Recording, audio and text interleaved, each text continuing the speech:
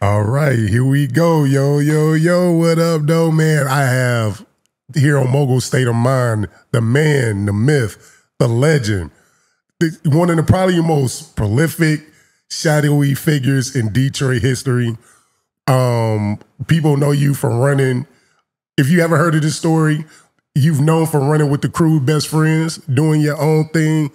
Welcome to Mogul State of Mind, Nate Boone Craft. How you doing, my guy? I'm doing good. I'm glad to be here. So the first time I ever run into you was on Al Prophet page, man, and just going down through the whole Detroit history of gangsters and everything. And your story came up, and seeing you talk, man, my mind is blown back. So I'm excited to capture your journey.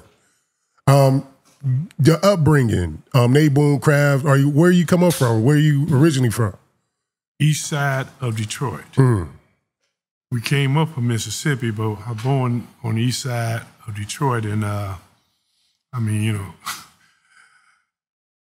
back then it was kind of rough and tough, but I never was one to be a follower or hang out and play games. I was always out there hustling.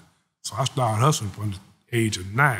9 years old. I was out there selling heroin and shit up with this guy named Charlie. And by the time I turned 10, we had a falling out. Me and my friend, Germ, I guess I can say his name because he's dead.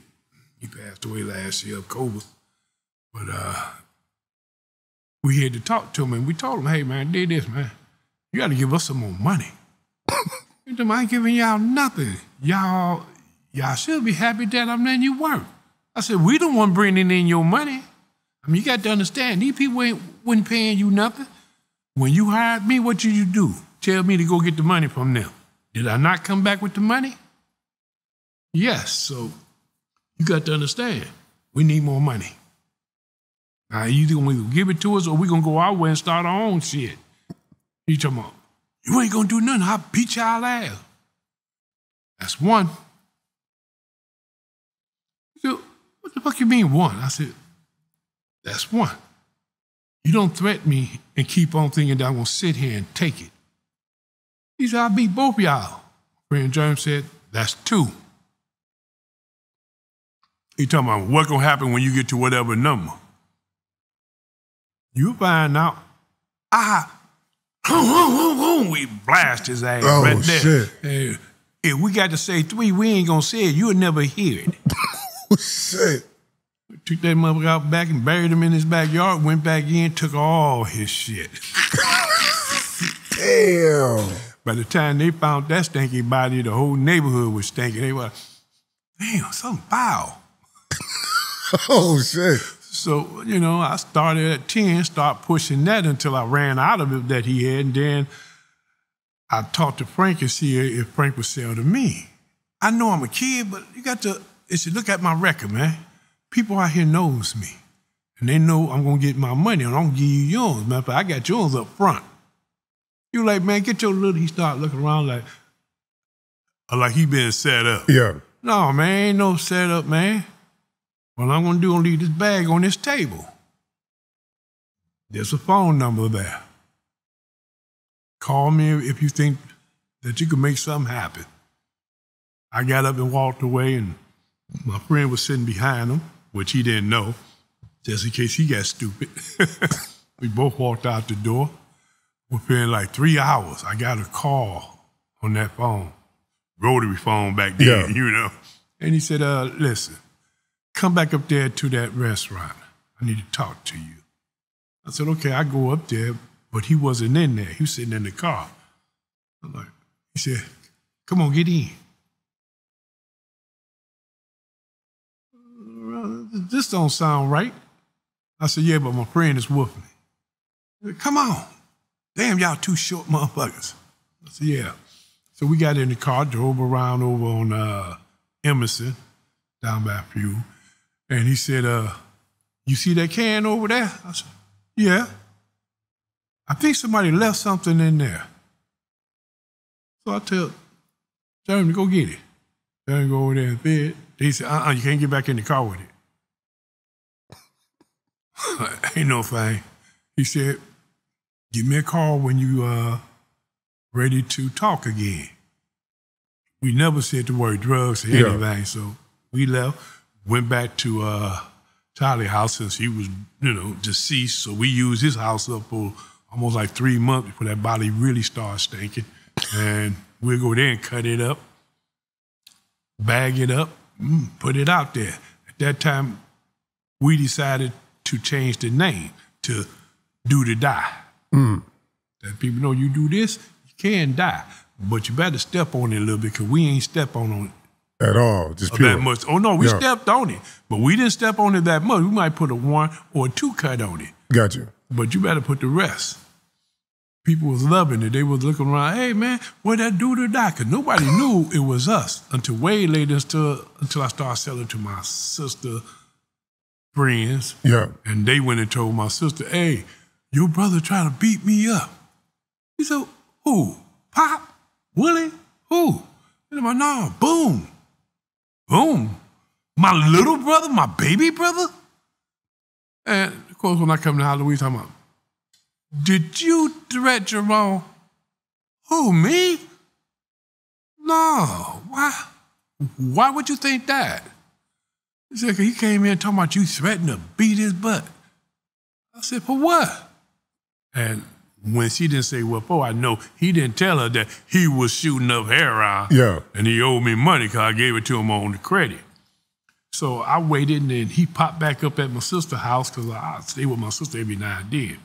Popped back up. I said, check this out, man.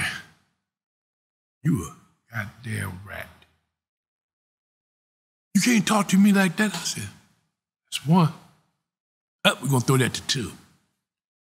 I heard about you in that counting. I said, And while I'm saying that, Jern came out the bathroom and stood behind him. He didn't know it until he heard that click in the back of his head. Click. I said, don't turn around. That'll be 3. Then I got to clean my sister's floor. But then here come my sister out the kitchen. Jern put his gun back up and sat down. And we just sat there looking at the TV. He was finna say something, and then I said, yeah, okay. And he shut it up. My sister, what's wrong? Nothing. Boom. What's going on between you and Jerome? I said, ain't nothing going on. He just mad at me because his girlfriend liked me. Come on. You ain't nothing but 10, maybe 11. She's 16, 17. I said, yeah, I like them old like that. Yeah, buddy. And, of course, I did have his girl. Oh, before. Shit. She liked me because I had that old black straight hair because my mother Indian, so I took after her with the hair. Yeah, that picked me up from that until I got, I ain't quite sure what age I was when they locked me up in the youth home. So take it back just a little bit. How was it a 10-year-old? Like, what was your family dynamic that you ended up being in the streets? Like, what was your mom, your dad, things of that nature, growing up in the house? Well, mom had there's a big family of us. Yeah. So mom was always working, dad was working. Then when he wasn't working, he was in the Army. But I didn't like the way I see my sisters and brothers and them working, coming home tired and beat.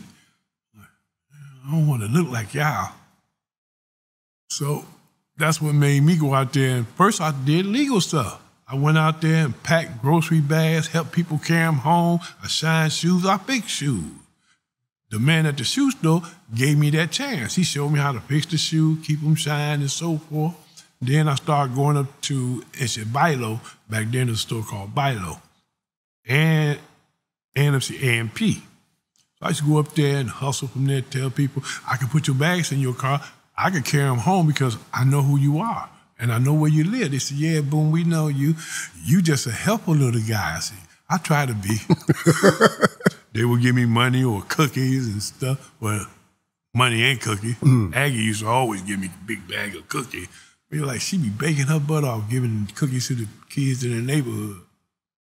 But yeah, I started off from that point because I didn't like to come home beat and shit like my sisters and brother were that working for Chrysler and shit. And my sister worked there for the welfare department back then. So I decided, well, I can make money if I go sell some of that stuff that these kids out here selling.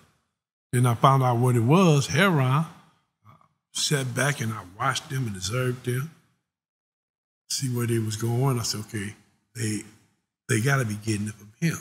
I didn't know he was a drug dealer. Mm. When they left, I go up there and knock on the door. He come to the door and I tell him, hey, man, can I work for you? He said, who are you and why? Wait a minute, ain't you little Boone, little 2 doors down? I said, yeah. Man, you too little for this. I said, size don't make a man. So, of course, he said, man, I don't know, man, because I know your sister. I said, what that got to do with it? Is you going to go tell her? He said, you kind of got a smart mouth. I said, no, I'm just telling you on how it lay out. Yeah. Give me the opportunity to show you. Give me some packs and let me go sell them. And then if I do a good job, and people that owe you money, tell me about it. I go get the money for you. Well, how you going to get money from these big grown people? I got my ways. How did you get that aggression? Like, I guess because when I was in school, they used to pick on me. Mm. And I didn't like to fight, but after my sister told me, boy, you better not be running home no more. You better not be running from nobody. Either you fight them or you fight me. I'm going to fight them. Because I know my sister beat the hell out of me. Yeah. She had reached up under the bed one day and pulled the bed up and beat the shit out of me because I had snuck out the house. I used to tie the sheets together, keep them hidden under the bed. Then as soon as everybody gets settled in the house, I throw them out the window and clam down. One day she found out that, pulled the sheet up. Yeah. So when I get back, like, where the sheets at? Leroy. That's my little brother 1 year younger than me. Toss the sheet down. So Louise told me, I bet not. I said, you gonna listen to me or her? I'm listening to Louise because Louise will beat me like she beat you. I said, ugh. So I go to the front door, knock on the door, and I told her that I was in the backyard, just playing. You know, why you didn't come down? I did not want to disturb nobody. You slick got a little slick little mouth and talk about you, but I know you wasn't in the backyard because I looked out there over the back porch. I'm like, I probably was across the street at Jeremy because my boy Jeremy lived right across the street. Man, grew up together. We were the same age. His mother and like my sister used to always hang out together and shit. So that's how I got caught up in that situation, always sneaking out. And at nighttime is when the money was to be made. Yeah. Down there on Continental and Few, Jefferson and Continental, up and down Jefferson. I had to make money. So in this time, what year is this for you when you at 10 years old? 1967. So this is before the riots and all of that, right? Yeah. So what was before the riot, but during the riot, man, we used to hit the stores. My mama told y'all stay in this house. Don't you go out there. The people out there crazy. Okay. So she don't look. I go down the basement, sneak out the side door. I'm going up there to the store. I'm walking. They said, hey, man, the damn window too small. They looked over there and seen me. Come here, Boone. What? We're going to push it through the window and you open the door. You going to, okay. They pushed me through the window. Of course, I took my time by opening the door. I had to go open the cash register first. I got that money, stuffed it down in my pants. Then I went and opened the door, and they all run to the register to me. Man, up here's a coin. They look over at me. Look at me. I stand there and they talking about, somebody get some bags or something. Let's bag up all this. I said, Turn, go get the cart. Me and him started loading the cart up. We run it down the street with the food cart loaded. We take it to the side door. My brother Willie and my sister and them there. So we pushed the door open. We just dumped the cart up in there. Yo, what the hell you doing? Just hide it. Just hide. I'm going to get some more. So we run out the store, and then I find out that they breaking into the gun shop. Oh shit! I was like, we could take guns? They said, probably ain't no more in there. Me and Johnny went in there and we found them. They had about 3 boxes still underneath the counter that was up. We got them, threw them in the cart. Then we loaded up bow and arrows, knives, especially knives, because I love to play with knives. Because I played with knives since I was a little fella, that I learned how to throw them, how to use them, and so forth.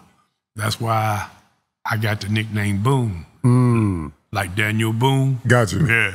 So I got that name, and I loaded up with them. After we loaded up, took them back to the thing, we dumped that in. At that time, they was driving through the street with the bullhorn. Everybody inside, martial law and this and that. Then here come the army. What, we finna fight? Shit, got the army coming down the street, forcing people off the street and this and that. And the police, they basically was scared because the Black Panther was keeping them away from us. Yeah. Black Panther was on top of the roof telling me, you better get your ass off the street. So when the army came, the police just left. The army took over. Now, at that time, you got to understand, a lot of those army guys was using drugs. Oh, hell yeah. And I didn't realize that until, like, they was sitting out there and I seen them tooting and shooting needles. Hey, man, what you doing? Oh, no, little fella, you don't want to look at this. I said, is that some of this? I pulled out the bag. He said, what's that? I said, heroin. It's good, too. It's do to die. He said, what that mean? If you do this like it is, you may die. So you might want to step on it a couple times. You can scratch it out and make it and get more. Man, that dude shot that up just like it was. He was like, oh. When he came out that night, I was like, okay, that's $12. We're like, $12. Man, that shit was good. Here, man. You go, 25, give me another pack. I said, get as many as you want. He said, little fella, you out here selling? I said, hell yeah, gotta make some money.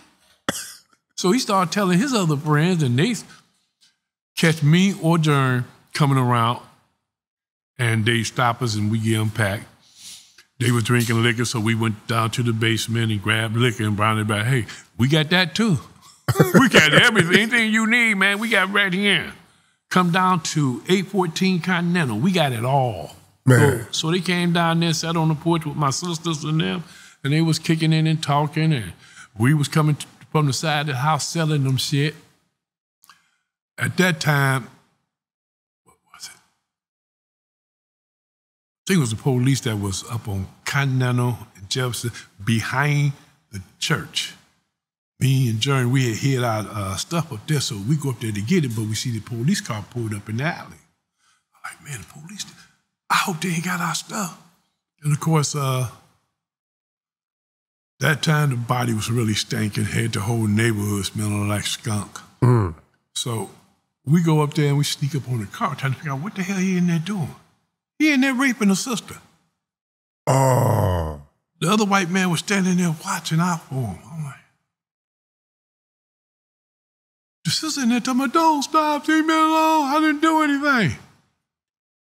Looked at John and said, man, don't do it. They're not even looking. We can shoot both of them in the head, man. You shoot one, I shoot the other. He said, man, that's going to bring too much trouble to us. I said, you right. So we just hid back in the little fence in the bush and just sat there and watched. All of a sudden, they get out the car and they choked the sister to death. Then they threw her over in the garbage can. So, of course, me, I go down there and tell my sisters and my mother, I tell anybody that would listen what I seen. Nobody wanted to go to believe me. Yeah. They didn't even want to go down there and look. I was like, I'm not lying. The police just killed that woman up there. She was behind the church and they raped her. Don't be saying that because then you have the police going to do something to us. Don't worry about them doing nothing to me. They ain't the only one got guns. My mama said, what? Boy, come here. I'm like, oh, open my big mouth. You too, John, come in. We both walked up there. She grabbed both of us by the shirt. Come in. She put one between her legs and locked it. That was Jerry. She grabbed me, went to pat me down. She said, where you get this gun from? I said, from from the gun store. She searched Journey, talking about tickles. I'm laughing like a big dog. Like she found he had 2 guns on. I didn't even know he carried 2. I thought he just had the one. She found both guns, one in the front and one behind the back of his pants. I was like, man, I could have been carrying 2. My mom looked over at me. What? What the hell y'all? I said, nothing, Ma. We were just playing cowboys and Indian. Using real guns? Ain't that what they use, Ma? Boy, y'all better not shoot nobody with these things. We didn't. Mom took the gun. Louise got them from her. And I think Pop stole them from them and sold the damn thing. But about 7 months later, I had to get a car. I couldn't be walking everywhere, so I asked my brother Pop, will he buy a car? I give him the money, you buy it, put it in your name. He told me, boy, I ain't buying you no car, I'm get in trouble. Well, if I give you extra $100 every month. Boy, you better not get me in no trouble getting this car. I said, okay, I won't. Go get me a suicide door Continental. He said, no. How about that green Fleetwood Brougham with the gangster tires on it? He said, do you got enough money for it? How much you need? He told me, I sent Jeremy to go get the money. Jeremy came back. He was like, when the hell y'all come with all this money? I said, don't ask me that. Here go the money. And here go $200 for you, $100 for me, $100 for Jeremy. Just go get us the car. He went and bought the car. My brother was using drugs too, though. But he went and got the car and brought it back. He's like, boy, y'all better not be getting in no trouble because don't tell the police I don't know how y'all got the car. Y'all stole my car while I was sleeping. So I said, that's cool. So we riding around in the car and girls looking like, man, those 2 kids. We may be kids, baby, but we grown. Look at our suits. Because, you know, like back then, I was even wearing, I loved to wear suits. I wore suits whenever I went. And Wanda, she was the girl that stayed 4 houses down.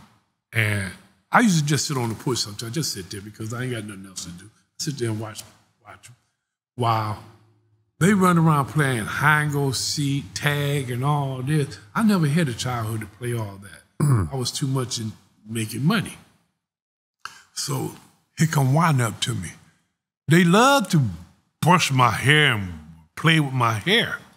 I was like, my mama said that she don't want you hussies playing with my hair.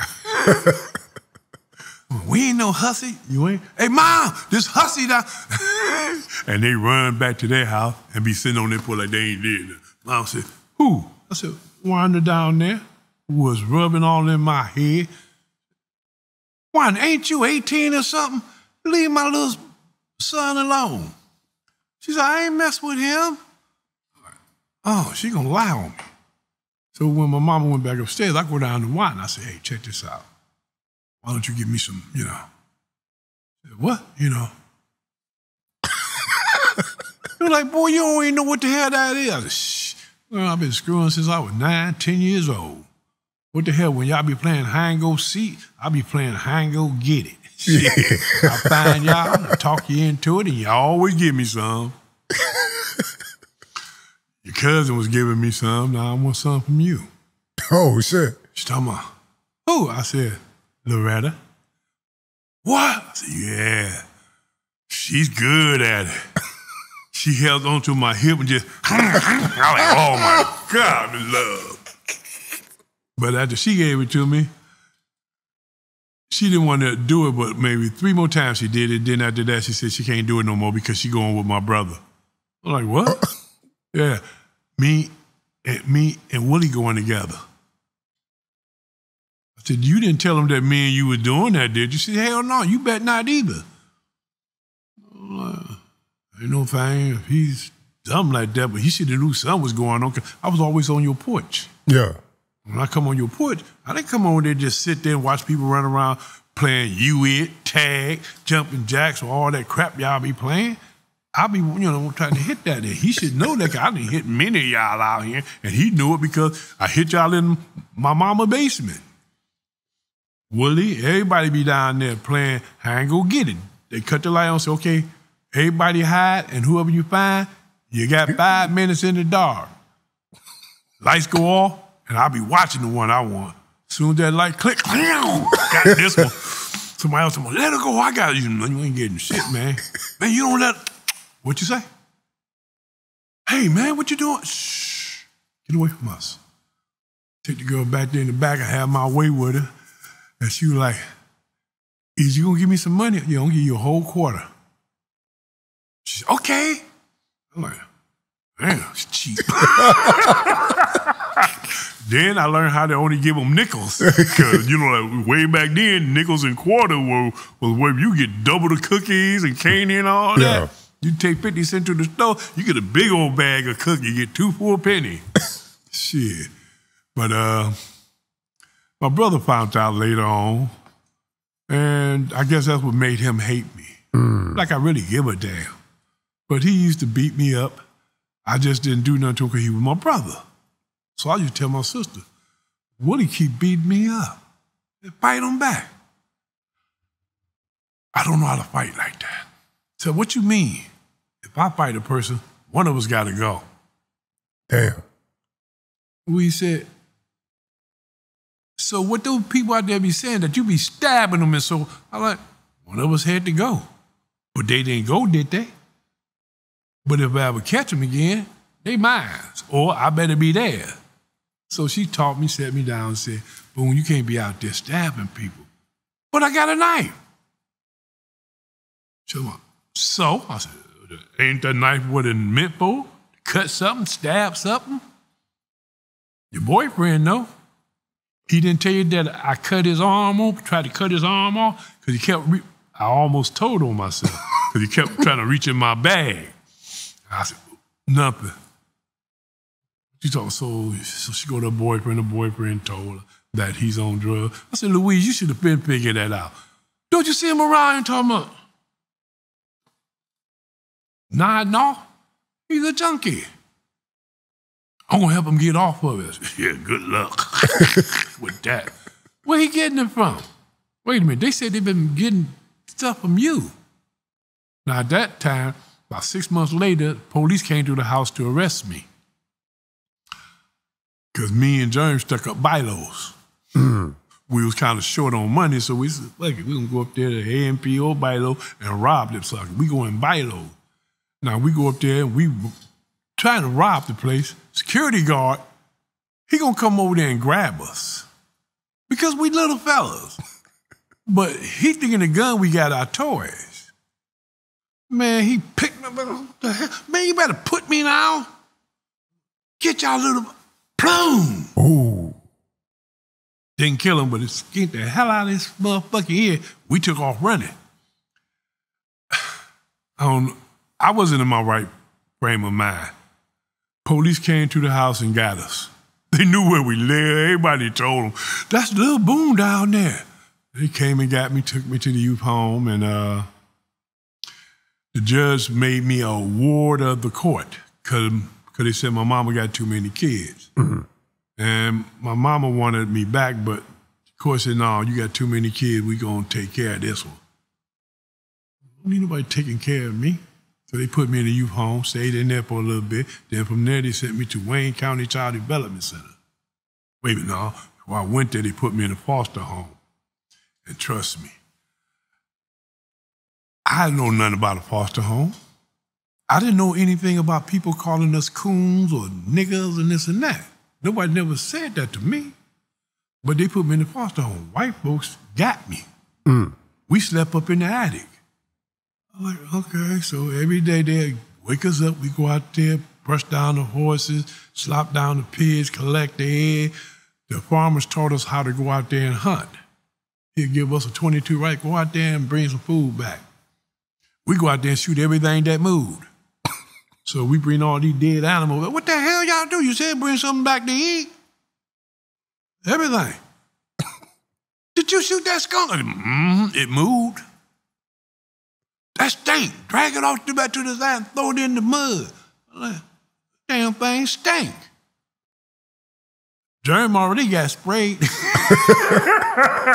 And they took him in the house and rubbed him down with tomatoes and shit. I said, they trying to turn you red. No, man, it's just hurting the sting. I said, yeah. I told you don't get close to it yet.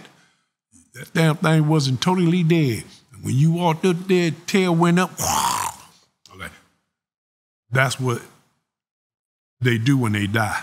They squirt out. Yeah. Got them good. But we stayed there for a little bit longer, and then their daughters, white, kept on wanting to talk to us and talking about that they want us to do it to them. I'm like, no, your daddy kill us. He won't know. When they go to church, we'll come upstairs. We got the keys to unlock the door and come up there. Wait, they lock y'all in when they... Oh, yes, they locked us in. 6 p.m., click, door locked. Niggas don't come out after 6 o'clock. Wow. They want us up early in the morning, about 3 or 2, so we could go start the whole day over. Collecting the egg, going hunting, slap down the pigs, brush the horses, collect all the cows and milk them. And that milk was good, I gotta admit it. We milking them, they didn't have a machine. Yeah. We was their machine. And I started tasting, I said, man, this milk kind of good, fresh out the cow. Then I learned later that he runs it through the big kettles and shit, then it comes out a little bit weaker, but all that thick stuff over there, she make cheese out of that shit. What's she finna do with that? You finna eat cottage cheese later. That's what you make that stuff out of? She said, yeah. Didn't you like it? I said, yeah, you put some fruit on it. But the girls come upstairs. Daddy's gone. This day, we was doing that to him for about 6 months. Well, this day, the daddy came home early. We didn't hear him. We up there getting busy. And the white girl went to, didn't even have the door open. And man came upstairs. I mean, I'm really working now, his daughter. Only thing came out his mouth, you nigga, get off my daughter. Got mine and jumped out the window. Jern got his and jumped out the window. We ran over to the barn and nothing but our drawers. We jumped on the horses, took them, went up to, we rode them all the way up to 6 Mile and Grand River. Back then, you know, it wasn't no road, streets. There was road coming off a Shelton Road and all that, and Bellevue, those were just dirt road. Oh, wow. If you didn't know how to get around, and you had to use a horse most of the time just to get from there to Detroit, up on Grand River, 6 Mile.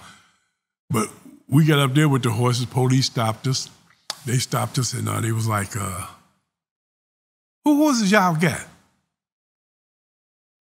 I forgot that man's name. But I said, his horses? What y'all doing with him? Well, he was trying to kill us. What? What y'all do? What do you mean, what we did? You shouldn't be checking him. Why he trying to shoot us? He came up there, told them, but he didn't tell them the truth. He just said, them niggas tried to assault my daughter. We wasn't assaulting nothing. Your daughter was begging for us to do them. I just want my horse. You do what you want to do with them. Don't send them back to my farm or I'll kill them. So, of course, they said, well, who in the hell are y'all? We told them my name. They ran through their little paper deck. They said, oh, y'all wards up to court. Yeah. So they sent us back to the youth home. Youth home, we stayed there for a little bit. Then they sent us to Wayne County Child Development Center, WCCDC. We stayed there a long time. One day, Jerm just said, man, I gotta go. So, where you going? I'm going home, man. We ain't never mentioned home in so long. I'm like, home? He said, yeah, man, I'm going back to Detroit. Okay. We take off running through the woods. About a half an hour later, I get hungry. I said, man, I'm hungry, man. They back there cooking a spaghetti. I'm not going back. I said, well, I'm going back to eat. I'll catch up with you. He said, you gonna really go back? I said, yeah, I'm hungry. I go back, eat. That's when they didn't even know that we had ran off. Yeah. They only know because after you eat, you had to stand over there for count. They were like, where is Alonzo? They looked at me. Where your friend? I don't know. I'm not his daddy. They checked the ground, checked all the cottages, couldn't find them. So some of the other kids told me, I seen them going in the woods. So when the guard left, I went on there and hit the kid in the head with a baseball bat. Boom! Snitch. So after I hit him in the head with a baseball bat, I took off. But first I broke the man's car window. Tape, something like that. I broke his window before I left. Boom! We'll be driving that damn car. By the time I got up to Grand River and 6 Mile, that's a long walk from Shelton Road, 16th out to Shelton Road. I get up to Grand River and I'm like, oh, man, I should have put some clothes on. I ain't got no shoes on. It's winter. Ooh. Bitch, alert. Got no shoes on. My favorite song. I don't even know how to make it set up. Oh, like that, I squeezed it. But I get home. Jerm already done running the streets. His mama didn't care one way or the other. Mine's cared, but I was a wild child, so my mama told me, boy, you better sit right here because those people coming for you because they called us. So they coming for me? I said, yeah. I'm sitting there, and sure enough, the police pulled up, handcuffed me. My sister was pregnant at this time, and she crying and boo-hooing. Oh, you don't take Boston. Whatever. They handcuffed me and they take me back to the youth home. I wound up getting sent back to Wayne County's Child Development Center. When I get back there, I got into a fight. Within 2 days, they locked me up in the quiet room. So when I get out the quiet room, the kid I hit with the bat, of course, he talking mess. So I'm like, I sit down at the table, I'm finna eat my oatmeal. He stick his finger in my oatmeal. Is it warm? I don't want to go back to the quiet room, so I just pushed it over there towards him, peeled back my banana, get ready to eat it, and he spit. Oh man, tears start running down my face. I want to kill this boy. So I get up and I go over there, stand by the wall, and he telling everybody, see there? He's a coward. He turns around, still talking mess about me. I looked over at the closet. I see the bats in there. I looked back at his head, looked back at the closet, looked at his head, reached in there, got a bat, and I started tiptoeing up there on him. Everybody at the table pushed back. And the kid, what the hell? By the time he turned around and looked, I caught him dead in the face, just like that. Wham! They rushed me. I woke up in the quiet room because they beat the hell out of me. The site came and talked to me.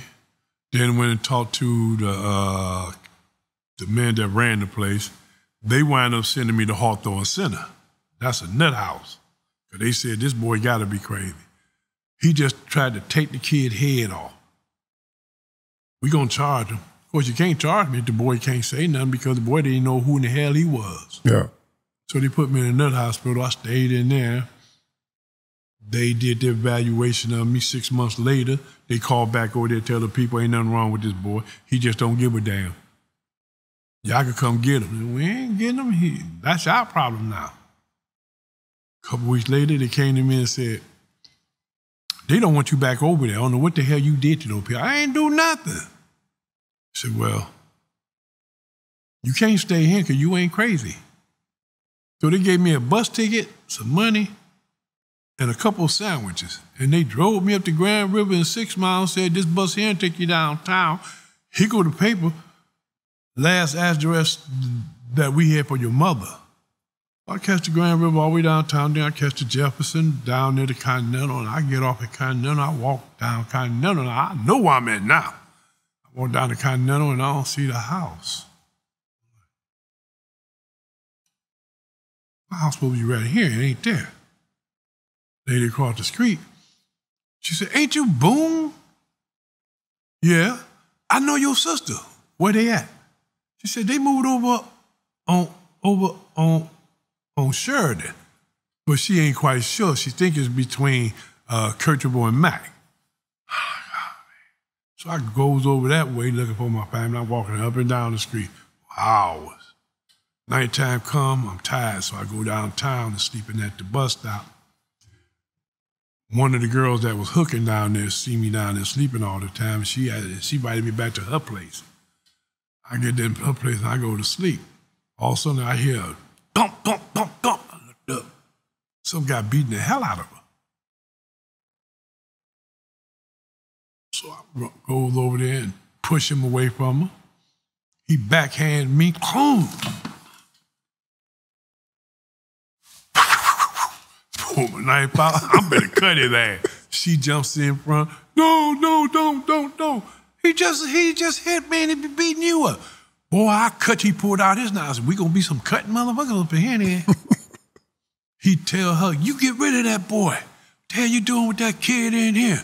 So he leaves. The girl come over there and said, thanks for what you was trying to do, but you can't do that. That's my pimp. Pimp? Yeah, I give him my money. I said, wait a minute, you go out there and you sell your body, you come back and you give him the money. Make that make sense to me. She said, that's just how it is, pimps and hoes. I said, I don't know nothing about it, don't want to be involved with it.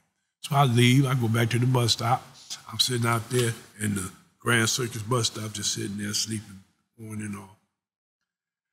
She came and she said that he was looking for me. By that time, me and my friend met up again. So he looking for me, okay. So I go down there to her place and I'm hiding in the bushes, waiting for him to show up. He shows up, my boy, he got guns, he gives me one, he got one. I say, stay right here. I said, what you gonna do? We both can do him. I want him. So I walks up there to him and he put his hand in his pocket. I said, I heard you looking for me. Yeah. So what's up? He said, what's up with you? I said, well, I'm talking to a dead man. He said, what you say? Boom! Come on, man. He comes over there, we pick him, throw him in the garbage can. And I think the next day somebody noticed the body and somebody threw him in the garbage can. The girl was like, what happened? One of these pimps must have killed them. Of course, I wasn't nowhere around. I'm back at the bus stop. So she came up there and got me. She said, somebody killed him, somebody killed him. Kill who? My man. I'm saying, well, he ain't your man no more. Now you keep all your money. She stopped and looked at me. Like, I don't know what she's talking about. But this is what I'm going to do for you. You don't need no pimp to protect you. I keep a lookout for you. Me and John. So every night we out there watching. Then when she made her money, she come over there and give it to me. She said, you just hold it. Why you giving it to me? This your money. Just hold on to it. I held on to it. My pocket was getting so fat. I'm like, shit. So when we get back to her place, I'm taking out the money to get it to her. She stacks it all up and count it. And she said, how much you want? I didn't make that money. She said, yeah, but you was watching me, protecting me and so forth. I said, yeah, I wasn't gonna let nobody do nothing to you. She cut it 75 for me and 25 for her. She said, this more money than that punk was giving me. Huh? Damn, you giving me that much? So we took it. Then she went and told the other girls, Other girls start talking about it. Skinny the pimp, his girl really wanted to leave him because he was just a jackass. So they leave him and come to me and said, can we work with you? We choosing you. I started learning the up and dialects to the pimping game and so forth. I said, ain't no pimp. They said, yeah, we know that. We just want you to protect us from the other pimps. So that ain't no problem. They better not put their hands on you. My mama have always taught us, you don't hit no woman. And boy, if you see somebody hitting a woman, step in and beat the hell out of them. I said, okay, Ma.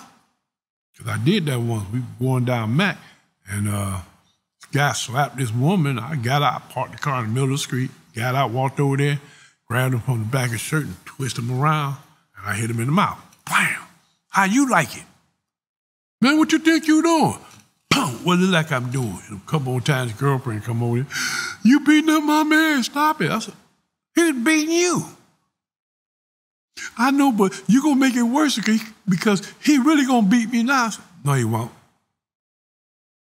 I looked over at the car and I see my mother brother looking, so I turned sideways and put the gun in his mouth. Click. You want to live or die? Now, if you ever hit her again and I find out about it, I'm going to kill you. Ask the street about me. Put the gun back in my pocket and I leave. Within like a couple hours,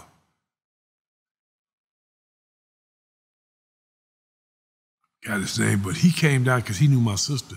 He said, they out there asking questions about you, man. I said, what you mean? They asking about who you is and why you doing this and that for these whores. All right. And what you tell them? Man, you don't want to mess with Boone. Boone carries knives, gun, whatever. If you mess with him, you better be ready to kill him or die. So the word get around and people start leaving me alone. They went, I ain't fucking with that boy crazy. So, of course, I never heard anything back about that guy doing anything, but word gets around, my mama talking about, why is that the streets talking about Boone is out there doing things to people? What Boone? I'm like, you.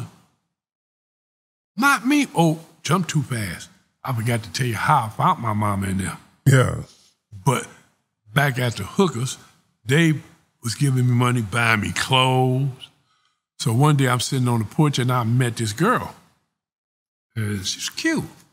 She wasn't no whore or nothing. She had a nice little house, and I rapped to her. She let me stay with her for a little bit. We became boyfriend and girlfriend, and I wound up getting her pregnant. So after I got her pregnant, the girls knew where to find me if they needed me. So the girls come down the street, Impella, where, you know, like the back window raised down. Yeah. So they come down there with an Impella with a big bow on it. I'm like, what the hell you drive around with a bow on it? So they pulled up in front, smiling and laughing. Boom, come here. I said, what? You see, I'm with my girlfriend. We sorry. We just want to give him his gift. The car? They said, yeah. Y'all bought me up. Oh, man. Oh, shit. They come over. You crying? I said, hell no, I'm laughing. Can't believe y'all bought me a car with y'all money. Because y'all do got mines, right? They said, yeah. You became start being mean. I said, ooh, I'm sorry. I'll take the car. I never seen them again after that they gave me the car because the girl I was going with, I didn't know that she knew my sister. Mm. They lived right next door to us. My mother, brother, sister, everybody lived there, and I never knew it. And I've been staying with her for almost like 3 months. So, you know, she tell me that she going to the party next door. You want to come? I said, I really don't like being out. She said, oh, come on, baby, don't you love me? Like, don't wear that out. But yeah, I go with you. So I go over there. The girl opened the door. Damn, she looked for me. I don't say nothing, and I sitting there, I got my hair done, my nails done, I'm sharper than them. So I go in there and sit down, and later I found out that her name was Etna. Etna. I got a sister named that. And here come my sister Louise down the stairs. Now, I knew her when I said, whoa, wait a minute, that's Louise. So I tried to duck down Louise, talking about, Boone, what the hell? Did you run away again? I said, no, I've been out for a year or so. She said, nobody told us. I said, y'all didn't leave no new number or nothing. They gave me the old address over on Continental. I didn't know that y'all live here on Sheridan because I've been living next door to you. So, nah, that's Michelle's place next door. I said, yeah, I've been living with her. But she pregnant. I said, yeah, you feel me, auntie. So she told me where my mama was, working at the White Castle up there. Top Hat, they call it back then, I think. It was Top Hat. I go up there on the boulevard in Jefferson. My mama in there working. I said, okay. I see her through the windows. Oh, my mama working too hard. So I goes in there and I sit up at the counter. And she walked past me twice. Third time she said, what you want to eat, Boone? I'm like, you know who I am? Said, like I don't know my own kid. I'm like, I got facial hair and so forth now. She said, I still know who you is, boy. What you want to eat? I'm not really hungry, but I take a shake. She made me a chocolate shake, my favorite. She asked me, do you know where we live? I said, yeah, right down there on Sheridan. So I go back to the house. She get all work. She talked to me, and I explained to her the people kicked me out. But I'm finna go join the Army. She said, what? I'm finna go join the Army. Me and my friends. I mean, y'all finna join. I said, about 6 of us. So after my mother gave us the okay, we, what did happen? Okay. Oh, I never did tell them that I was in. I just said, we think about joining the Army. So when we did, we went to boot camp and all that shit, ATI, but I never told nobody. So when I came home in just plain blue jean jacket, and a hat. I didn't wear my uniform home. I had 2 weeks off, so we go back to the city and we bullshitting at some Crane and Kirchable. They had a little bar right there. We go in there and we dancing. At that time, the Freaky Deek was out. Okay. Girls bagging up on her. I'm like, damn. Damn, baby, you know, I'm dancing. All of a sudden, pow. Nigga, did you just hit me? Now, Jeremy done already walked behind him. He didn't know what was coming down until after the guy hit me, but he walked behind him. And I looked at him and said, man, you got a lot of balls. Man, you don't be doing that to my woman. Your woman was doing it to me. I'm still leaning against the bar. She done walked up to me and bagged it up. Man, I'll cut you. I said, what? You gonna do what? I'll cut you. Well, see, you bring in a knife. I'm packing. So oh, so you gonna shoot somebody? Not unless you try to hurt me or harm me, then I'm protecting myself. He was like, I guess he thought he was fast. Yeah. So, shoot. I got a drop holster.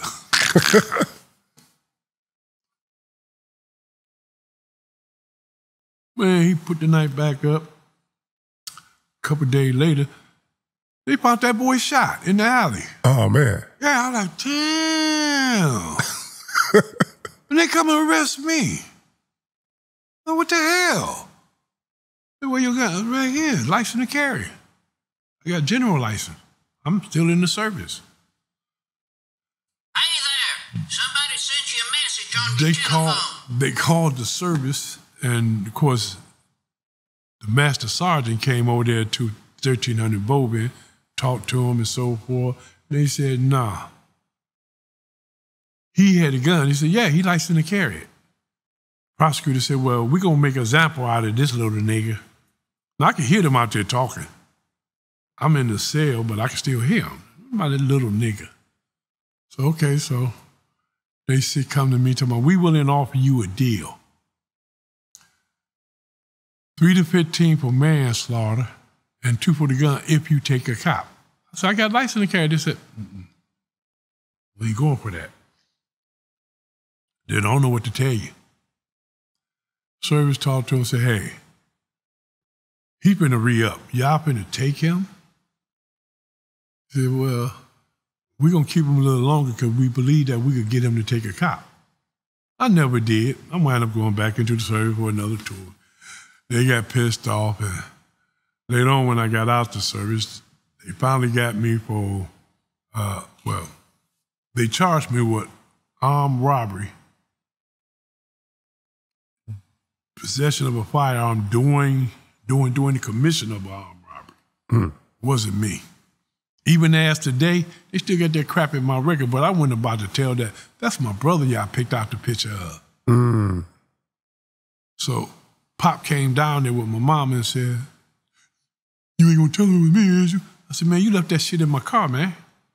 So they assuming that, I didn't even know what they had until my lawyer said, yeah, they found the people ID in your trunk. Only body who had my car was Pop. It was in his name. So I kept my mouth shut, went on and served the time. Yeah, how long you used that for? I served 2 for the gun. You got to do that flat. Yeah. And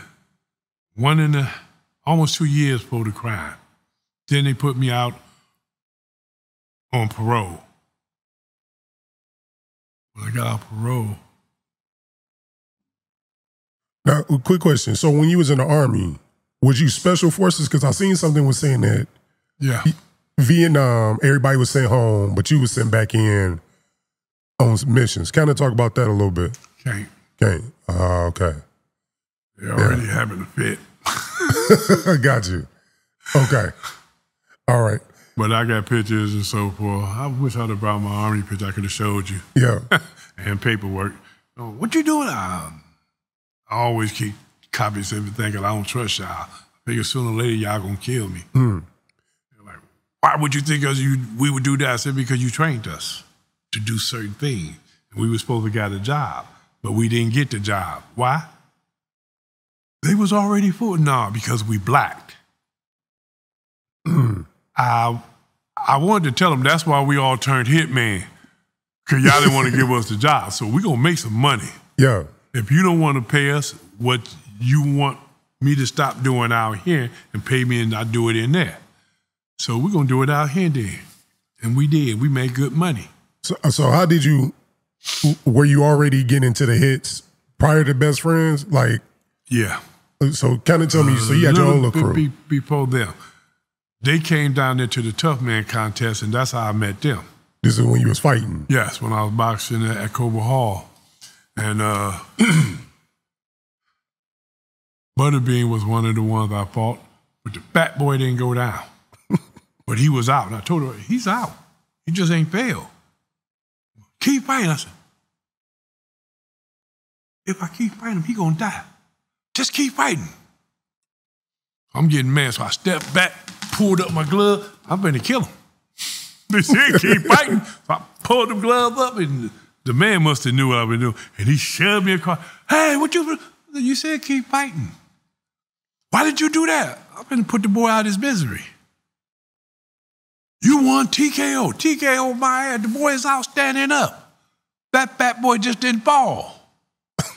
All the other people I fought, they fell. One of them quit. The guard that worked at the prison, he quit. Oh, shit. Because they had told me ahead of time, and they told him too. We got a man that used to be in the prison where you worked at Jackson.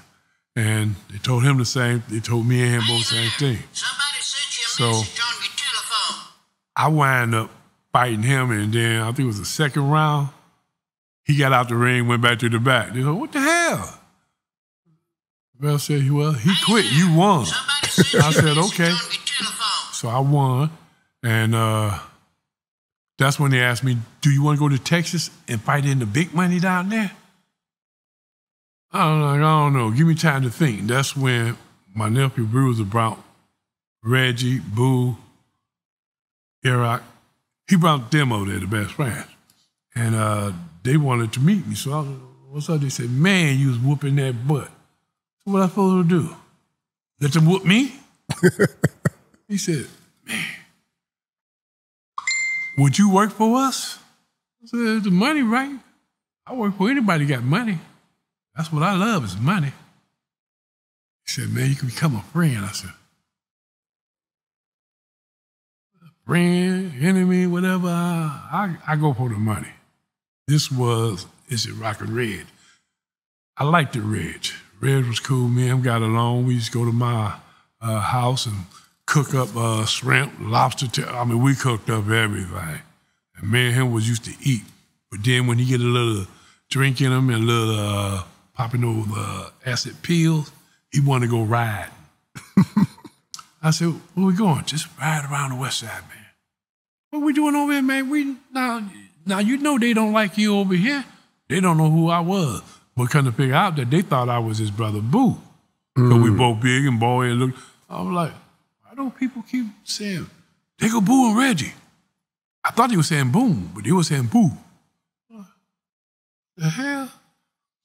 So we going down 7 Mile near Illinois, and we run into some people that was in this Jeep.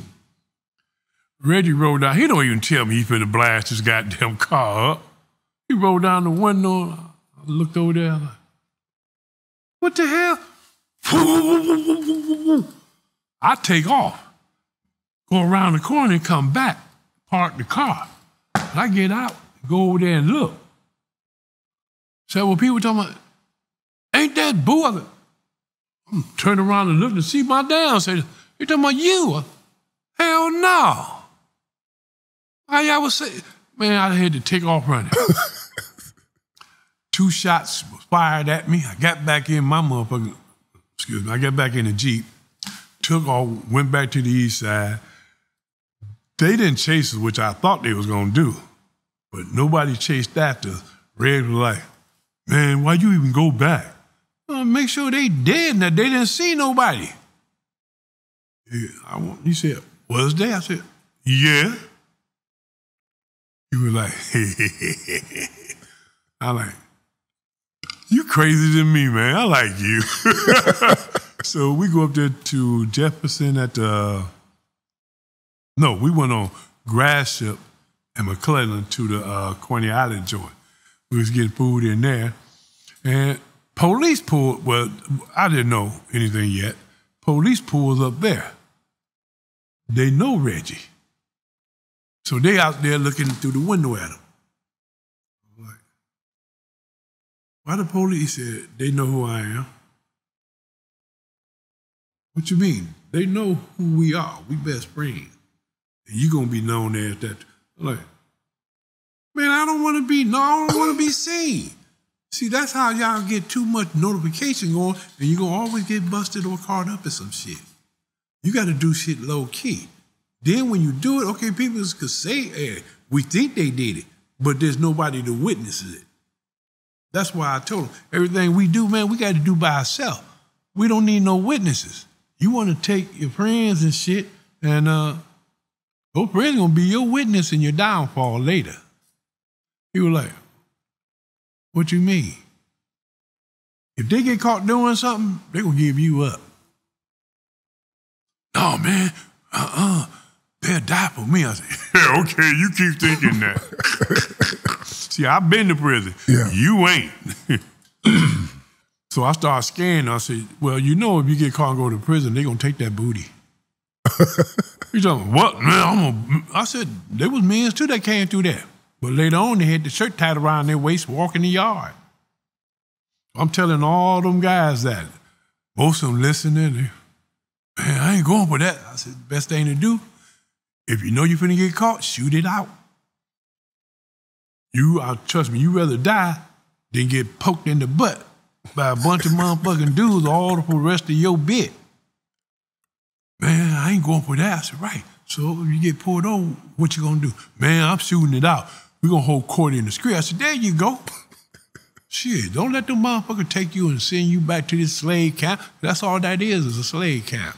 You go back there, either they gonna make you do what they did, because a lot of them guards was faggots. I seen the guard bag his butt up to the inmate cell. The inmate was tearing his butt up on the back catwalk. We got our mirror looking. Look. Then I hear the guard, Jerome, is you hitting that guard? He down there talking about, hell yeah. I said, damn, man, I didn't know you was hanging like that. He said, man, shit, you know I ain't never getting out. John was saying, hey, send him over here next. Oh, shit. And the guard was slide right on over to John. I was like, and this guard, ain't somebody gonna bust him doing that? I said, don't nobody walk back here on this back catwalk. They walk on the front walk. Yeah. Back here, you go back there, and you be looking in the cell, checking, make sure ain't nobody making spud juice or doing anything illegal, even though we did everything illegal in there. Hell, I was selling drugs, I was selling knives, I was selling food. I had about 3 gambling tables. And matter of fact, that's when I ran into my cousin. He was in there. I was like, he said, you know we cousin, right? I said, right. He said, yeah. I said, oh, man. Man, been a little jazz. So I hooked them up with anything you need, man. You need anything? I got a store here and a store there. I got it everywhere. Also had a 357 in there. In prison? Yeah. You got a gun in prison? Yeah. The guard browned it up. The female, Nadine. Nadine browned it in. And she said, you get caught with this, I don't know you. I said, baby, you know I love you. I ain't gonna get caught with it. But if shit really jump off where I can't get out of it, I'm gonna use this. Well, I, wrap it up, bury it in the back, behind the barracks. I ain't never had to use it but that one time. That's when the old fool was talking about going to the gym to jump on my cousin. They didn't know that we was real blood cousins. Yeah. And that's because my cousin robbing him. He was taking that shit and they got, man, that nigga was robbing. So what? That's my cousin, man. I can't let you do anything. Now, man, you know me and I know you. We ain't gonna go through this, is we? Man, we gonna kill him. Pour the gun out. Okay, then, let's kill each other. Man, you could have go. Shh, don't say nothing. Let's go. You got your horse up your sleeve. You touch my cousin, I'm gonna blow the top of your head off. You supposed to be going home in a couple weeks. You won't be going. We heard the door shut. Put my shit back up, and I thought he was gonna tell the guard, but he kept his mouth. So he just, so what you gonna do? Tell? Before those guards take me, I'm gonna shoot you. I ain't got nothing to lose. If they catch this on me, I'm through. But you gonna be through too. And you won't be here to watch me serve this time. He left it alone. My cousin found out about what was going on and when told me about, yeah, those motherfuckers just mad because I was taking their shit. I said, only the strong survive. If they weak enough and you could take it, take it. Hell, I was taking a lot of people's shit. That's why I said when I first went in there, they was trying to kill me in the shower. They came in there, 3 of them. They got knives and shit. They clothed. I'm not. Got no weapon. But the shower thing, like this. I seen them, they were like, yeah, we gonna kill your ass, big boy. Boom, broke that pipe. Let's go. I ran towards him, hit that first one up in his armpit, pulled it out, kicked him to the side.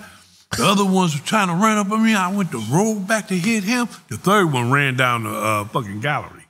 That's when I ran after him. Because the second one, I caught him across the jaw.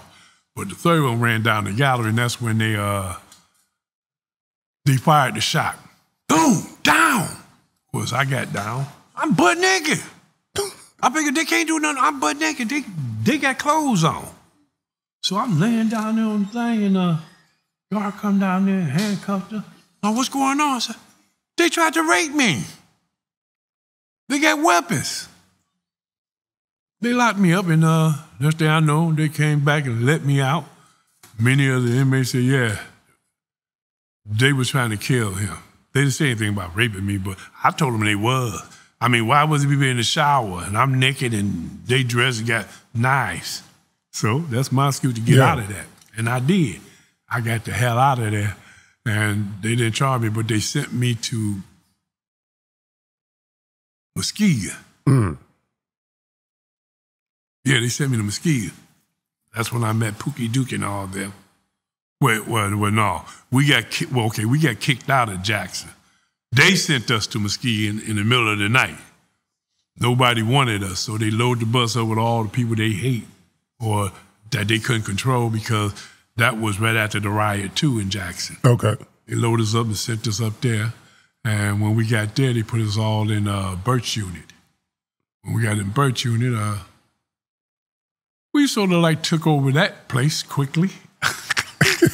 I became the head of JCC and selling popcorn and anything else I could get my hands on. Go to the kitchen, tell them, hey man, boil me about 100 of them hot dogs. Don't put nothing on the bread, just wrap them up.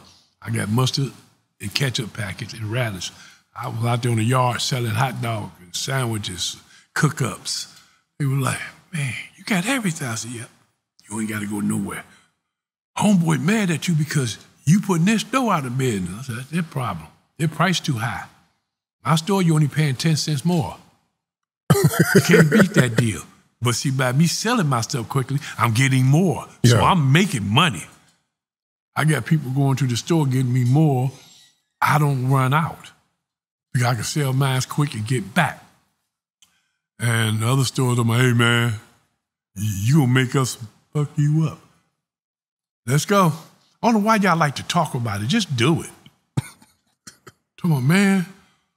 What the hell? I said, remember when that guard got stabbed in Jackson and they threw the man in the laundry cart and shipped him up north?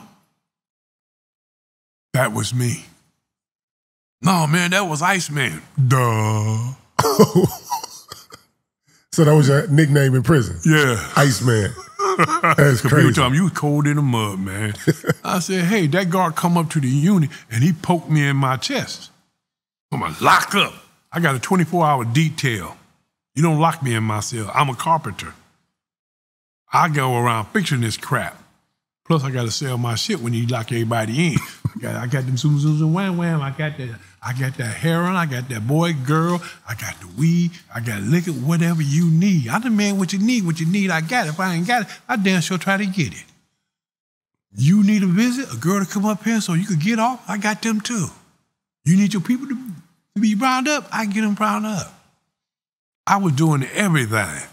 People were like, what? Can you get my girl brown up here? Oh, yeah. How much it gonna cost? I said, 75 tokens. He was like, okay. Because 75 tokens ain't shit in there. Yeah. I was buying cash money when people got cash in. You bring me 100, I give you 200 in tokens. Because I got to get cash. I can't keep walking around the yard with all this token strapped to me and hidden everywhere, people holding it. So I bought cash. Rolled up real fine and sold it in my coat.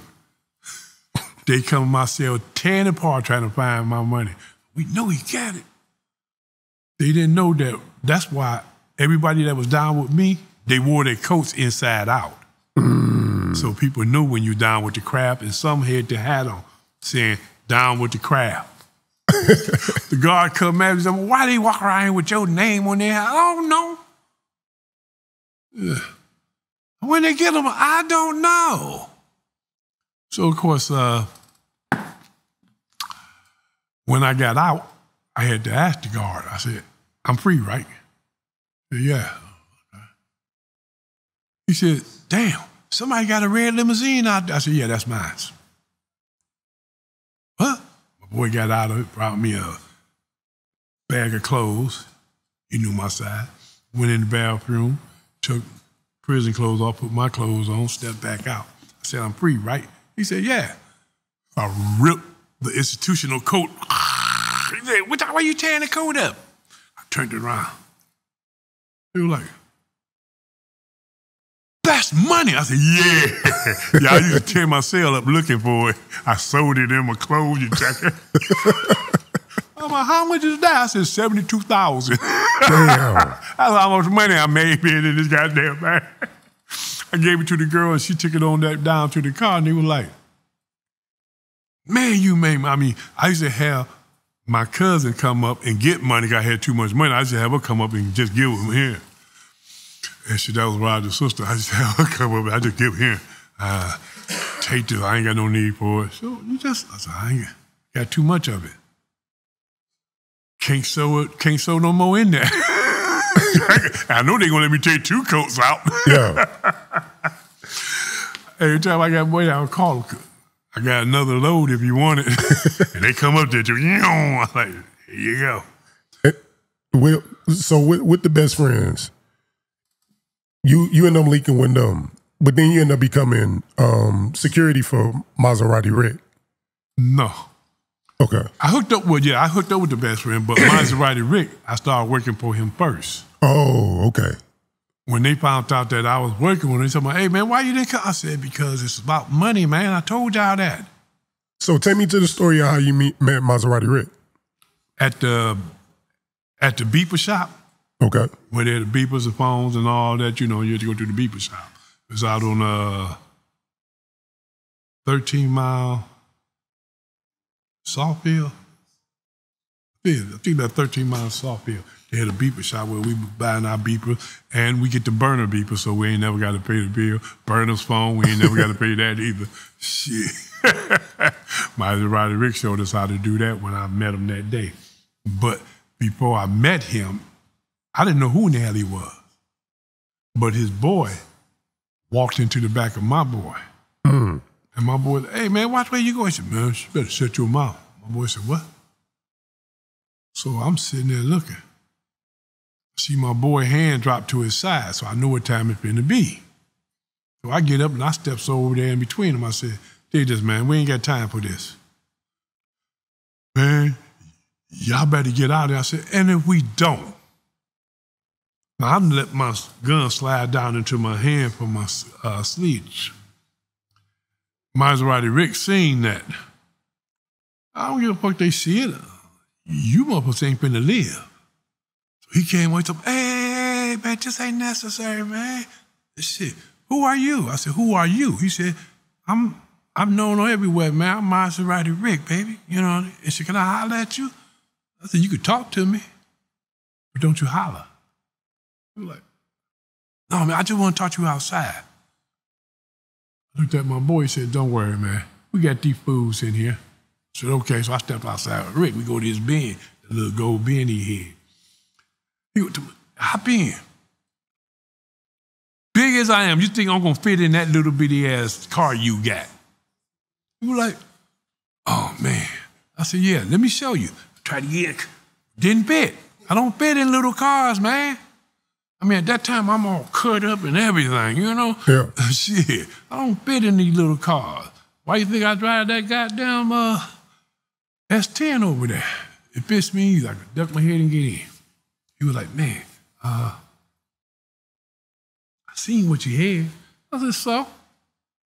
He said, man, who are you? I said, I ain't about to tell him my real name. I said, Boone.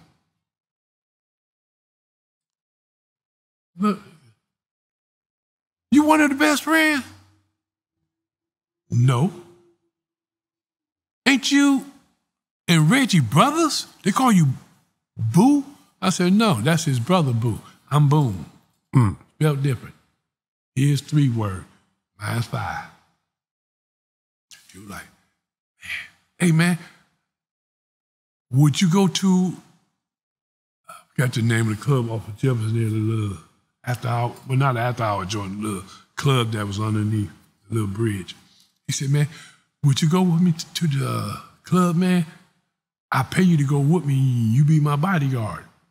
That's how much. So I got $250 of them. You a good jokester, ain't you? He said, how much you want? I said, give me 1,000. 1,000 just to be, I said, yeah, because you on my time. I got to be on your time.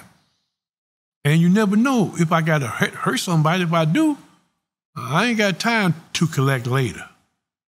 I need money up front. I give you 500 now, 500 at the end of the night. I said, okay, he gave me 500, so I met him up down there, parked my car up on the hill. Best friend parked theirs up on the hill too, and what's his name? Big Ed Hanson. He parked his on the side of the street facing towards Jefferson. Now at that time, Maserati had just got his new Benz up. So I'm in there talking to Boone and them. They were like, man, you need to come with us. I said, man, I told you, man, whoever got the money, baby. Told you that at Cobo Hall that day. Money talks. I ain't doing shit because we friends. No, I don't do that. I work for money. So we talking, then Ed came in. When Ed came in, Boo was standing next to me and Red was standing on the other side. He said, oh man, it's gonna be some shit, Boone. Maserati Richter got himself in some shit because that's Big Ed there. I'm like, yeah? He was like, man, those two don't like each other. Now, at this time, he was telling me it was over some broads. Yeah. So I said, what they got to do with me? He said, man, might be a shootout. I said, yeah, okay. I don't miss.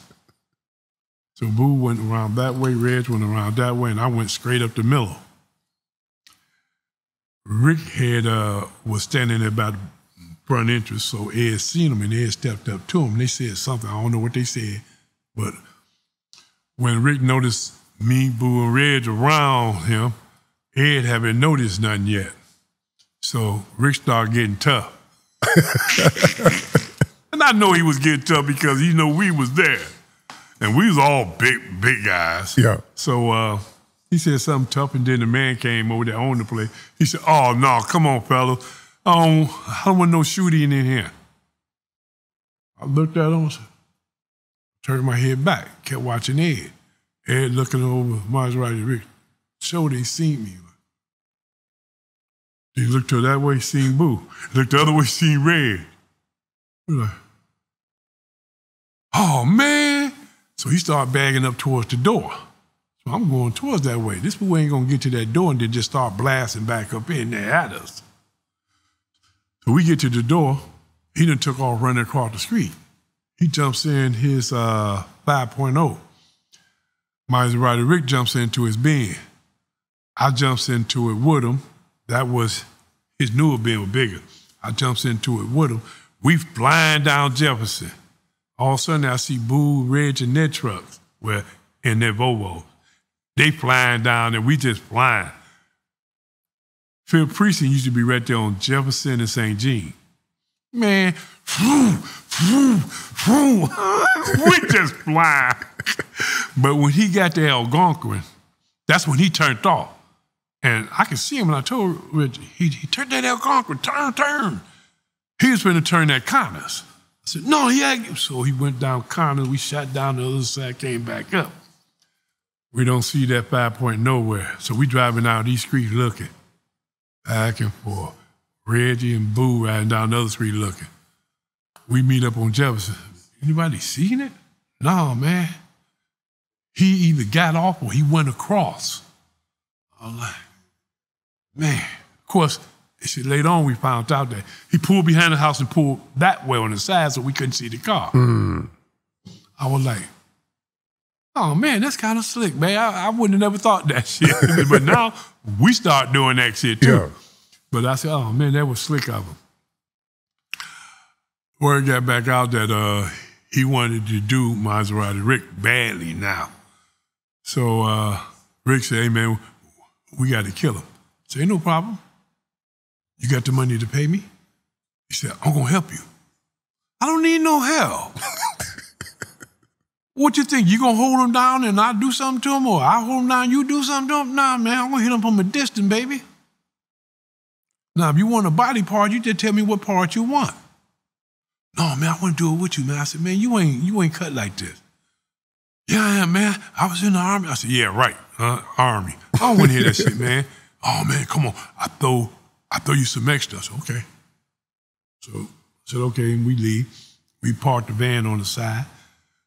We wait till it got dark. We crawling in the bushes, crawling up on the side of his house, off Sunset. We laying in the grass.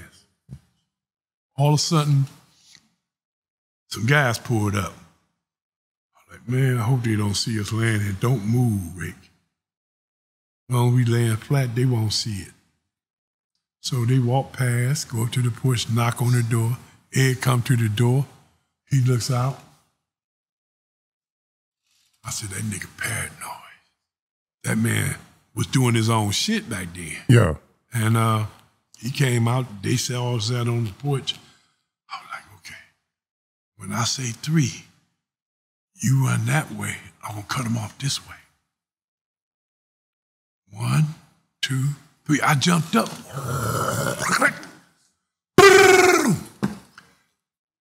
The fool ran across my path. Oh.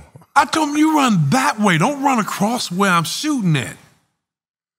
First set was shot toward the doorway, and he jumped off the thing and ran through the lane, ran out his hat. So I picked his hat up, and I was wearing it around. People like, man, somebody shot up here. Yeah. How you like his hat? Like, what? Yeah, tell him anytime he wanted, he can come and collect. Like, man, y'all starting the war. There about no war. Tell me he won his hat. We got it. Next thing I know, Boo came to me and said, man, did this, man. We need you, man. We hear weird shit about somebody out there, big guy, that's dressed up in the hoodie and all that. I said, oh, you do? Who? Somebody, that's you, ain't it? Can you prove it? You got a witness? He's on. No, man, but we know. I said, you can say what you know, but I ain't gonna never affess.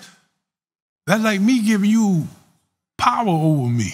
That I told you that I did this or did that. No. That's why I be telling y'all. Y'all be doing shit with your friends.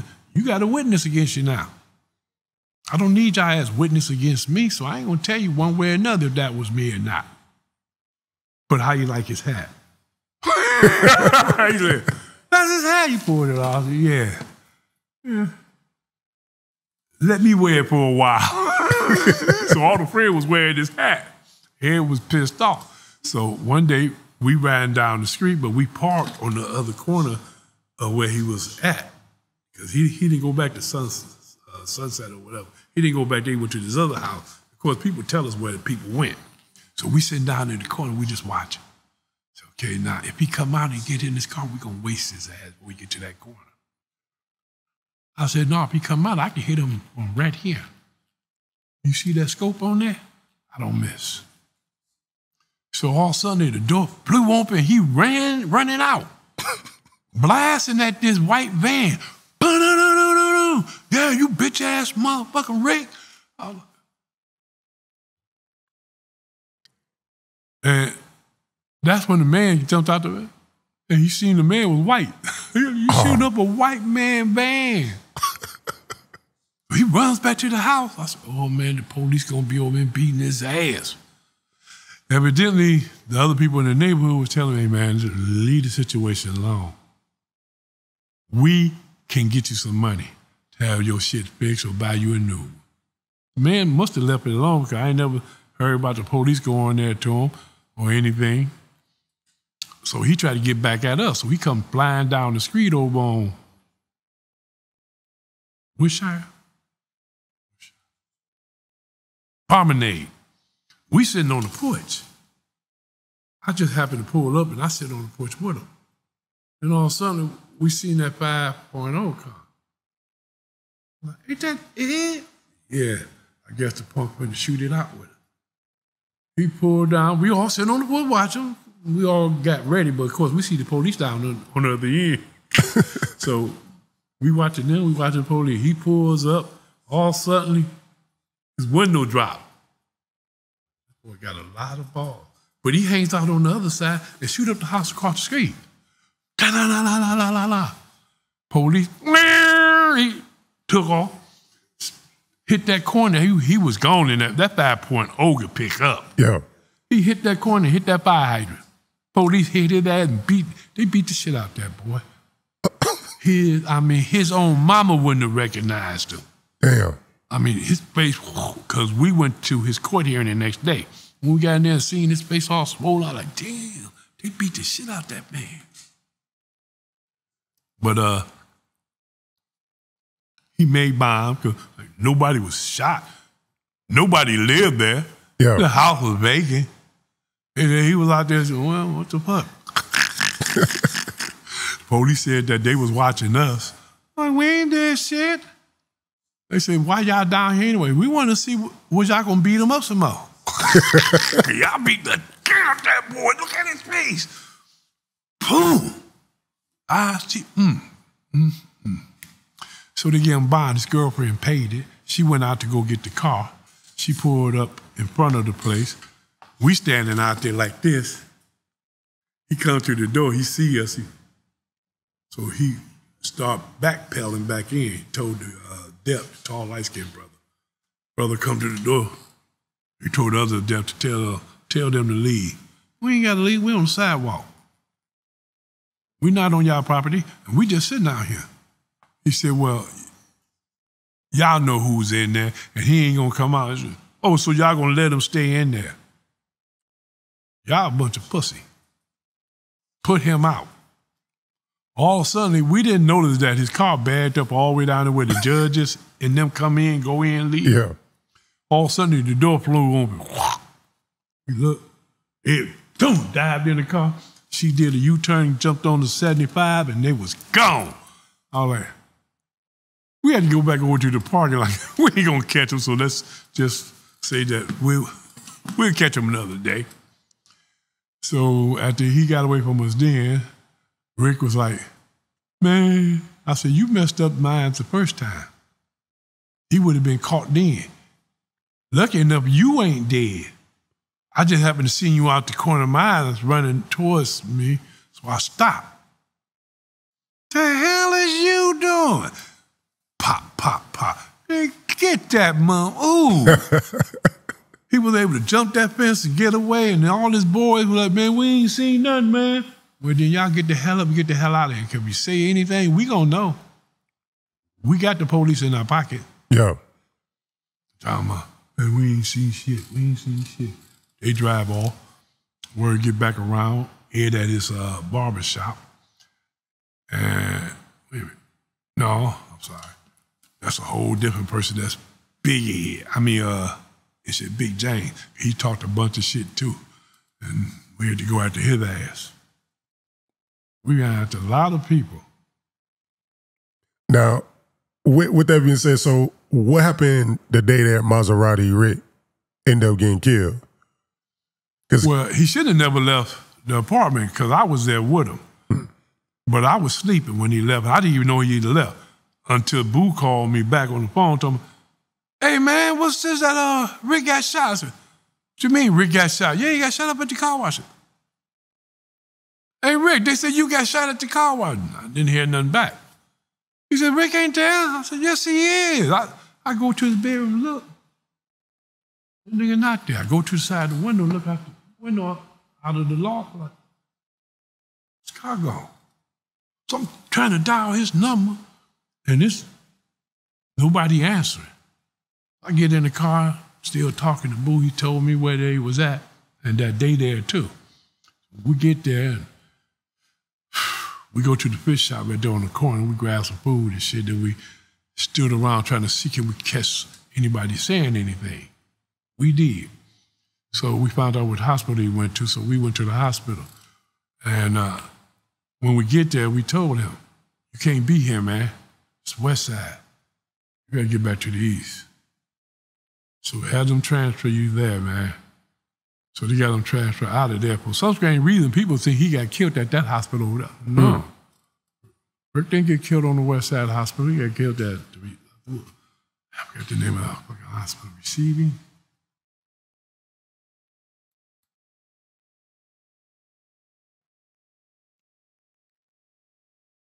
I think that was receiving. Because I was up in there when Boo came up. And he said, hey, man, what you doing? I said,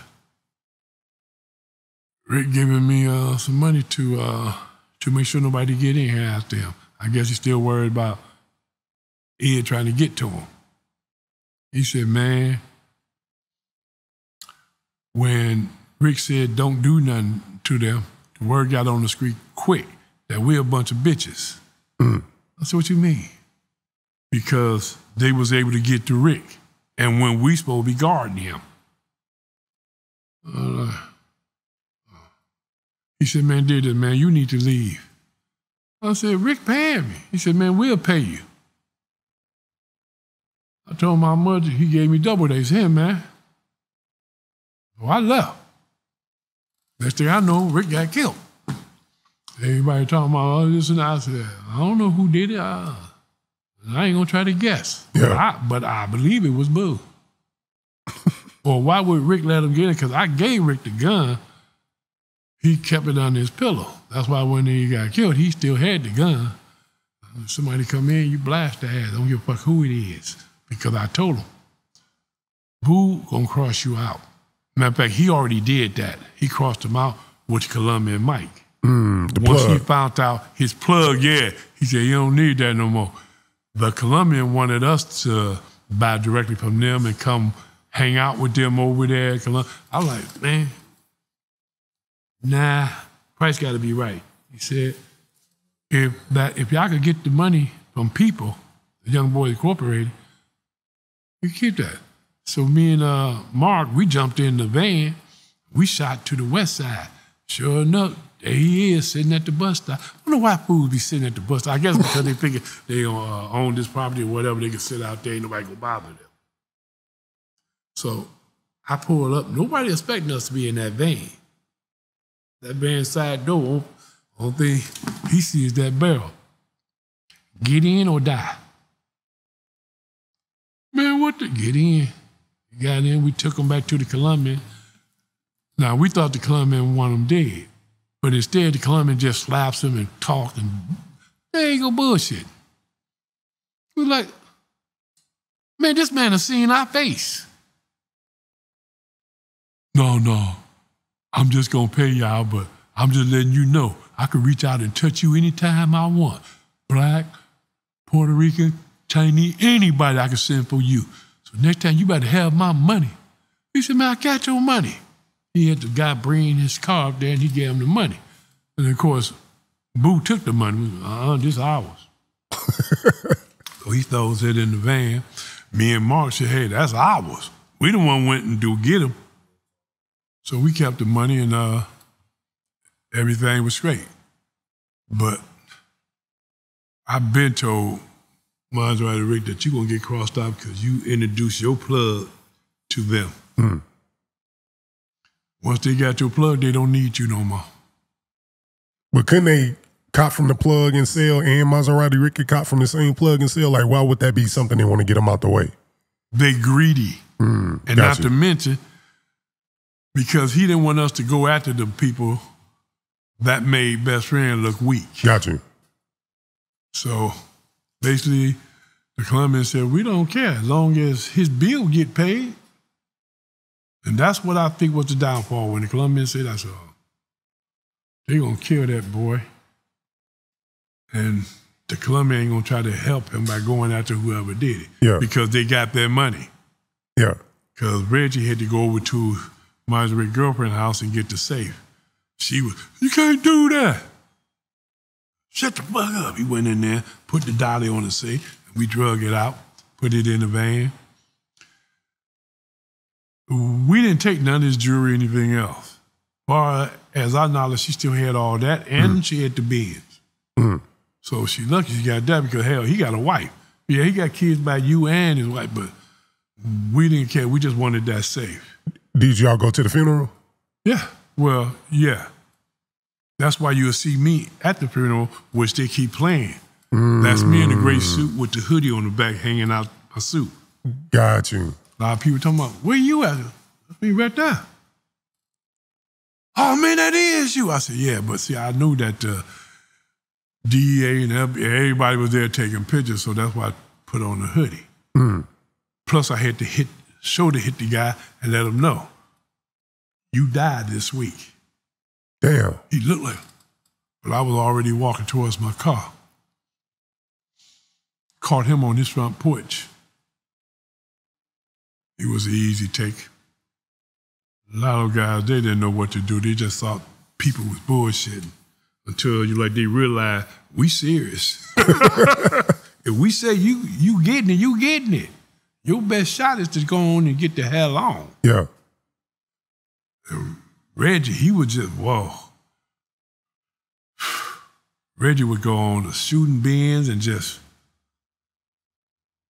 pop them pills, drink some, and then he go out there and just ride around looking for people to kill. He like, come on, man, let's ride to the west side. I'm not going with you. Oh, come on, baby, was you scared? I said, you can call me a coward, anything you want. I'm not going with you, man. I don't even think you know half the people you shooting at. You just shooting up because you know there's the car, or you might know them, or they look like somebody. Man. You be fucked up. Mark was like that too a little bit, but he wasn't as worse as his cousin. Reggie was just out there. Now, Maserati Rick, they said he got buried in like a Mercedes-Benz kind of casket, something like that. Wheels, everything. Yeah. Now, you take me to the night, best friends, because y'all kind of started splitting up. Your nephew or somebody got killed by my little brother. Your little brother. See, Boo was driving my car that day, and when he gave it back to me, I should have looked in the ashtray, but I didn't. So I'm pulling up on the 8 Mile in Buffalo. I got pulled over by the police. But when I got pulled over, police, they didn't give a damn about the law or your constitutional right. They pulled me out and went to search in the car. What the hell they searching for? That car clean. They opened the ashtray and I'm watching, and all of a sudden they pulled the bag out. So what the hell is this? I was like, what the hell is it? Did you put that in there? Oh, don't even try that shit. We got it out of your vehicle. I said, I know nothing about it. They tested. They had to scrape the bag just to get the residue. That's why they didn't give me that much time on it, because it was so low. And I took a cop to it because they offered me even less time. So I took a cop to it, and then when I got in the joint, everybody like, man, what you doing back so soon? I said, I don't want to come back. Dum-dum left a bag in my car, and they scraped it and come up with this. So now I got 1.5 years to serve. I'm like, man, they gonna mess around and get you killed or locked up forever. I said, yeah. The next thing I heard was my brother was shot, killed. What brother? They said, Andre. My little brother? Yeah. Okay. So, Bruiser, 2020 boys, I think y'all might know him too, but anyway, I go to the funeral and Bruiser tell me what happened. He said, who paid to have that done to Andre? Because Andre got some shit from him, and Andre wasn't giving him money. He told Boo to see me because I was part of, I was like, see, I told Boo before I got locked up, don't give my little brother, don't give nobody that know me anything, because they're going to try to use me as they ain't got to pay you. So he said that he wasn't going to do it. Evidently, he did, and my brother wasn't going to pay him. He should have reached out to me and let me know, and I would have just went on and paid him and told him, don't give him nothing else, man. But he didn't. I guess he wanted to show that he'll put anybody down. But he hired somebody outside the thing to do it, and they got caught, of accordingly. So when he did that, I was like, and Bruiser told me what happened. Like, no, man, no. He said, yeah. Why you think that he ain't coming nowhere near you? Looked over there. He didn't come over here. And he know I'm home for my brother's funeral. And I didn't have no guards with me. The prison let me come on on my own. My sister picked me up, brought me to the funeral. Then when time to go back, my sister took me back. I knew I was getting out in a couple more months. So I'm talking to my boys in the joint. They were like, man, that's cold. We wish we could go out there with you and butcher his ass. I said, yeah, we could have did it the way that we do niggas in here. He said, man, did this, man. Why don't you set that nigga up? I said, what? Set him up. Let him get caught up in some shit. Then when he come through here, everybody got to come through Jackson to get that number. He said, man, we can butcher that bitch. I'm like, wait a minute, y'all do that for me? He said, man, you know we love you, Boone. No gayness, but we love you, dude. Every time you came through here, you put us down on more money, more ways to do things. I said, well, yeah, because y'all been cool with me all this time since we known each other, you know? Shit. When I leave all my stuff to y'all. Y'all just keep running it in case I ever come back again. But most time, if I don't, I'm gonna still have people bringing this shit up, throwing it out at Peak Farm, and Peak Farm get it in here through the milk containers or through whatever way that y'all decided to set it up. So they said, man, don't forget, man, as soon as you get out, set his ass up. I said, yeah, okay. But y'all make sure y'all butcher him good. He said, man, the boy got a contract on him. We gonna collect that too. I'm like, oh, man, I forgot. He said, yeah, man, we gonna collect that. So you send him through here. But when I got out, Mark got killed. So I went to the funeral, went to the house for the after-hour thing. Boo showed up. I figured I could do Boo right here, you know?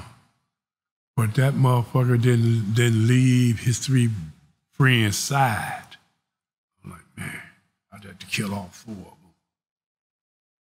So I'm sitting there, just laughing and grinning. Hey, how y'all doing? Hey, Boo, what's up, baby?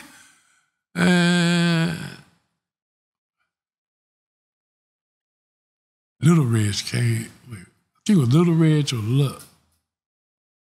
No, it was Chuck. Chuck came to me, Charlie Wilt, that sport name, real name. He came to me and said, hey, man, Boo want to know, do you want to do a hit? I said, the price is right. He said, yeah, but he want all of us to do it together.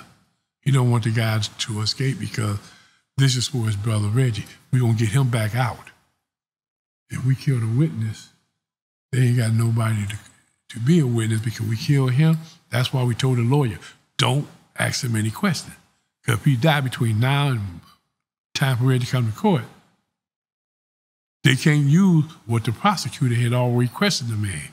They had to toss all that shit out. Yeah. I was like, ain't no problem. So evidently they gave Reg my phone number. Reg called me at the house and I was like, hey, what's up, baby boy? You still not on Blue Hole card, is you? He said, no, they sent me to Huron Valley. I said, man, don't ever lock up. You're gonna be known as a bitch because you went to Blue Hole card. Man, don't never trying to kill me. I said, you have to fight back, Holmes. You don't run, be a coward. That's why when I seen you over there that day, you went to waving and hollering. No, man, don't do that. Red. Bring your ass out. Man, they gonna kill. Bring your ass out. I got your back, and so do all my men. You see, everybody with these coats turned inside out, these are my people. See the hat down with the crap? These are my people. They're gonna make sure nobody kill you. I never found out what happened after that because I got transferred to the reformatory. Okay. Because white boy Rick went through that. So I figured, okay, I could catch him at the reformatory, kill him. But by the time I got in there, Rick must have knew I was there because they locked the place down. Helicopter came in, flew his ass out. Oh, shit. I was like, man, what the hell is the helicopter doing there? They talking about they taking out the white boy. But he stayed. He ain't federal.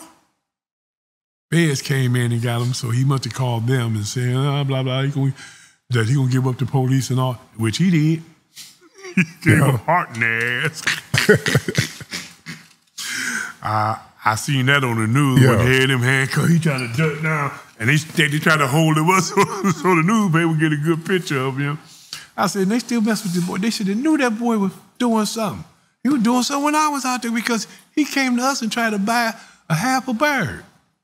And which guy said, hey, man, white boy at the door, man. He trying to buy half a bird. So the white boy said, yeah. He worked for the Curry brothers. Fuck you coming to us for? So I sat there and thought, I said, hey, man, I think he's telling. He said, hell yeah, he gotta be, man. Why did he come to us instead of going to the Curry brothers? If they find out he came to us, they should know he's telling. Yeah. Don't know if they ever found out or not, didn't care. But at that point in time, we were chasing everybody. Yeah. Everybody. Because it was a hit put out on White Boy Ray, right? Yeah. Was that coming from Eternal from the police or? That came from, well, Gil was the one that was bringing me the $125,000. That's why he said they're going to bring them out through this way. Yeah. That's why they let me get on top of the building. And I said, okay, I can take him out as soon as he pop his head out. They never came out through that way.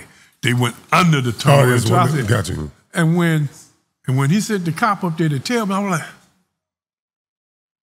what the hell going on? He said, man, they took him under the tunnel. Why y'all didn't take him out across it? They took him out under the tunnel, something going on, somebody doing some talking somewhere. I was like, man. I hooked my weapon, put it back in my case, and left the building. I go downstairs, throw it in the car. I go back outside the courthouse, and I'm looking. Okay, they postpone this shit until the next day, but they're going to take him underneath. Okay, so we're going to do this then. Hey, bring everybody down here. We're going to protest. Free Rick, free Rick. That's why they thought we worked it for Rick. The judge was like, nah, he couldn't be in charge of all those black guys. And then when they brought Rick in, we all stood up. When he sat down, we sat down. And the judge was watching all the, what the hell? You know, do you know those guys? I don't know them. Oh, it's like, okay, yeah, we don't know him, Your Honor. They put us out. We go out. Now, we got Benz, Maserati, we got all every type of expensive cars out there. We got bolos of jewelry on. We got the mink coats and shit, the Sterling. We dressed up. And we already had the signs. We had some girls make up some signs, and we took it in and said, free Rick, free Rick. You know, free Rick, we're going to tear down Detroit.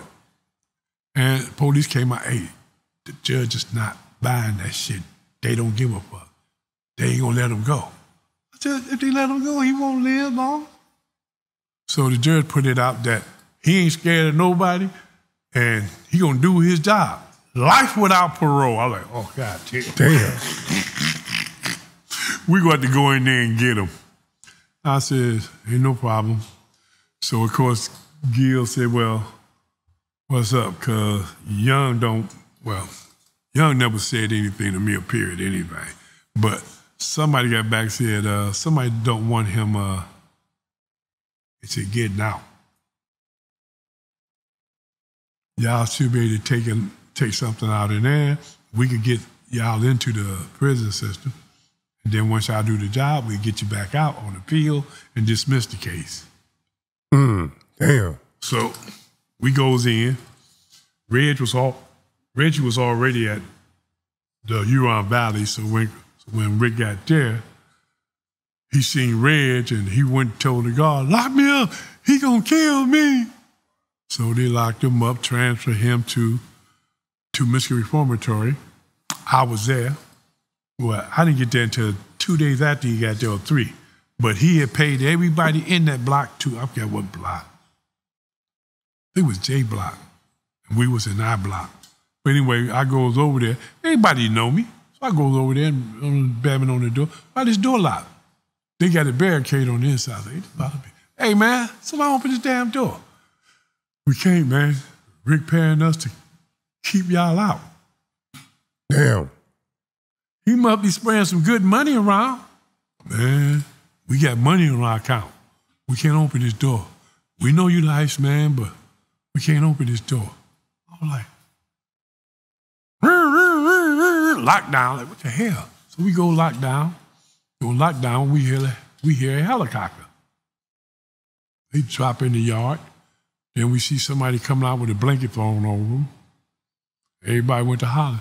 That's that white boy. They flying him out of here. He leaves. I called back and told them what happened. They got me back to court, dismissed the case.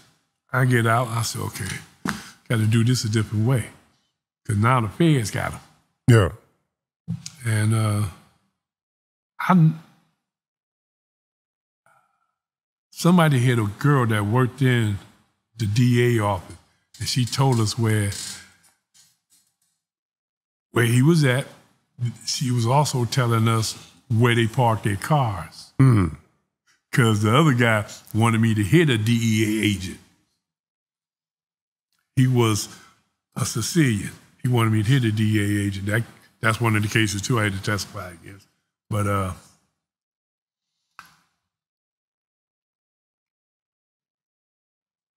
I set it up.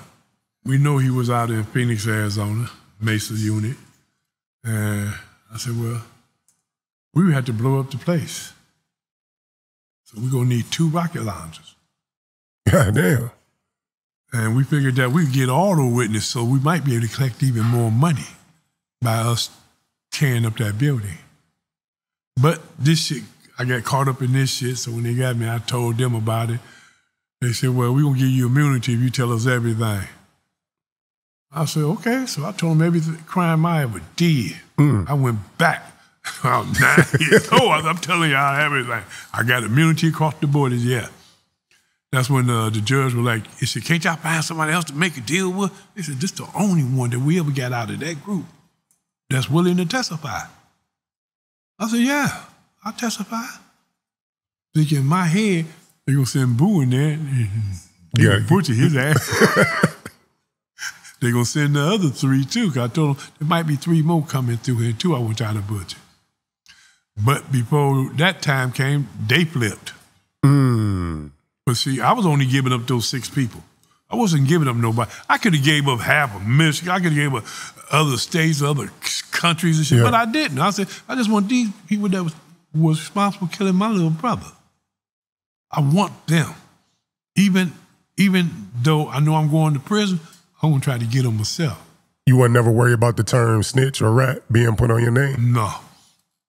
They can say what they want to say, but they won't say it to my face. Only one person tried to say it to my face when I came home. He was at a gas station. He's talking about, oh, yeah, man, I recognize, yeah, man, that's that snitch. Who you talking to? Yeah, you a snitch. So I start walking towards him. Shoot, nicely into my hand. Get a little bit closer, I'm gonna cut this fool's head off. My knife sharp in the mud.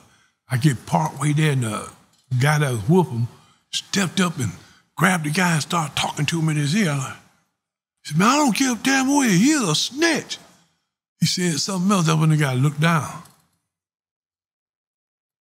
Man, what you going? I'm finna kill you. I said, I shouldn't have said that, because the boy, they jumped in the car and took off. I'm like, man, I shouldn't have said that. I should have just kept walking. Yeah. But then I didn't want to kill his friend. His friend had nothing to do with it. He the one thought he had balls enough to do it. So that left me, my sons, and then we all jumped back into the van. I love vans. Jumped back into the van and went back to the house. They were like, was you going to really kill him? I said, hell yeah. There wouldn't have been no witness. No, that's real. Talking about, yeah, man, because I hit my shit, man. I was going to kill anybody. I said, you'd have did that for me. Yeah, Unc, you know, I said, okay. I appreciate that. At least I know who got my back. Yeah. So we went back to the house. Next morning, I go down there to the smoke shop. Once again, they don't know who I was, but I'm in the smoke shop buying a cigarette. And the guy just came up to the counter and just nudged me away. Now, I know I got the gray hair and the beard and shit. I'm like, hey, little brother, what you doing? Man, get out of my way with your old butt. I like, boy, don't make me make you part of this wall. I like to see that. Your wish is my command. So I reached out and grabbed him in his shirt, pulled him towards me, threw my hand down. The man that owned the shop ran around. Come on, Boone, please, man, don't do it, man, please don't. And the man started telling him, he said, man, why you messing with this man? You know who you messing with? I don't give a damn. He said, you better look down at that man's hand. Man, what you been? He said, look up there on the wall. Yeah, I know. Nate, Boone, I know. He looked back at me. Oh, Unc, man, I'm sorry, Unc. I said, I ain't your uncle. He said, no, man, we call it, you know, older folks that, man. You my Unc, man, I'm sorry, Unc. I pay for your stuff. Then you got to pay for nothing. My stuff already paid for. I do want to end with this. Just taking to that night, that last hit that you was supposed to go on with the guys and you end up yourself getting shot. Shot up. But, that Joe, I forgot the man's name again. Like I said, it's been so long, I had to look at my paper, but I think that was Joe Long we were trying to hit. And we already got the word that he had sold the gun, and Chuck had hit the girl to get the gun and give it to him. Chuck got the gun. He said, yeah, man, I got the guy 357, man, so he ain't got no gun. I was like, wait a minute, his girlfriend sold? He said, yeah. But what they didn't know that he got another one. So when he came out of that house from upstairs, come running out, he jumped into that cab, and I lit the cigarette, let them know that's him. They come riding down the street, the cab driver trying to take off. I told him, don't move. He seen that car pulled up on the side of him, and everybody jumping out. The guy in the back of the cab already dived down.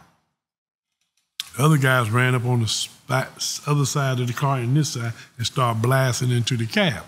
The cab driver tried to take off. He wound up getting shot. Only thing he had to do was stay still. He wouldn't have got shot because they putting all the bullets in the back into that fool back there. But they got him, but they also got the cab driver. And I was like, man, messed up to kill somebody that didn't have nothing to do with the situation. He tried to take off with us. I said, yeah. Of course, I said all that later. Yeah. But during that time, I turned around to go get the car. I felt something push me in the back. What? My hand back then came back. It's full of blood. I turned to look. Chuck done jumped on the car. Mike over there with a gun. Everybody got their guns pointing at me. I like, it's about a bitch, a double cross. So I throw my hand back to get my gun. Boom! I don't go down. Chuck them fired off into me. He tore all this up. I got a big hole there. Went in there and just blew all this Can we see your scars? Bone. Well, I know you see it. I'm not getting, well, you can see the stomach. Yeah. They did all this shit to me. Jeez. And they also did my arm. The AK went through here, ripped out that big bone. I lost a piece of bone. That's why my arm don't straighten up. That bone was missing. The dog ran off with the ambulance and the police said. But which car tried to shoot me in the face?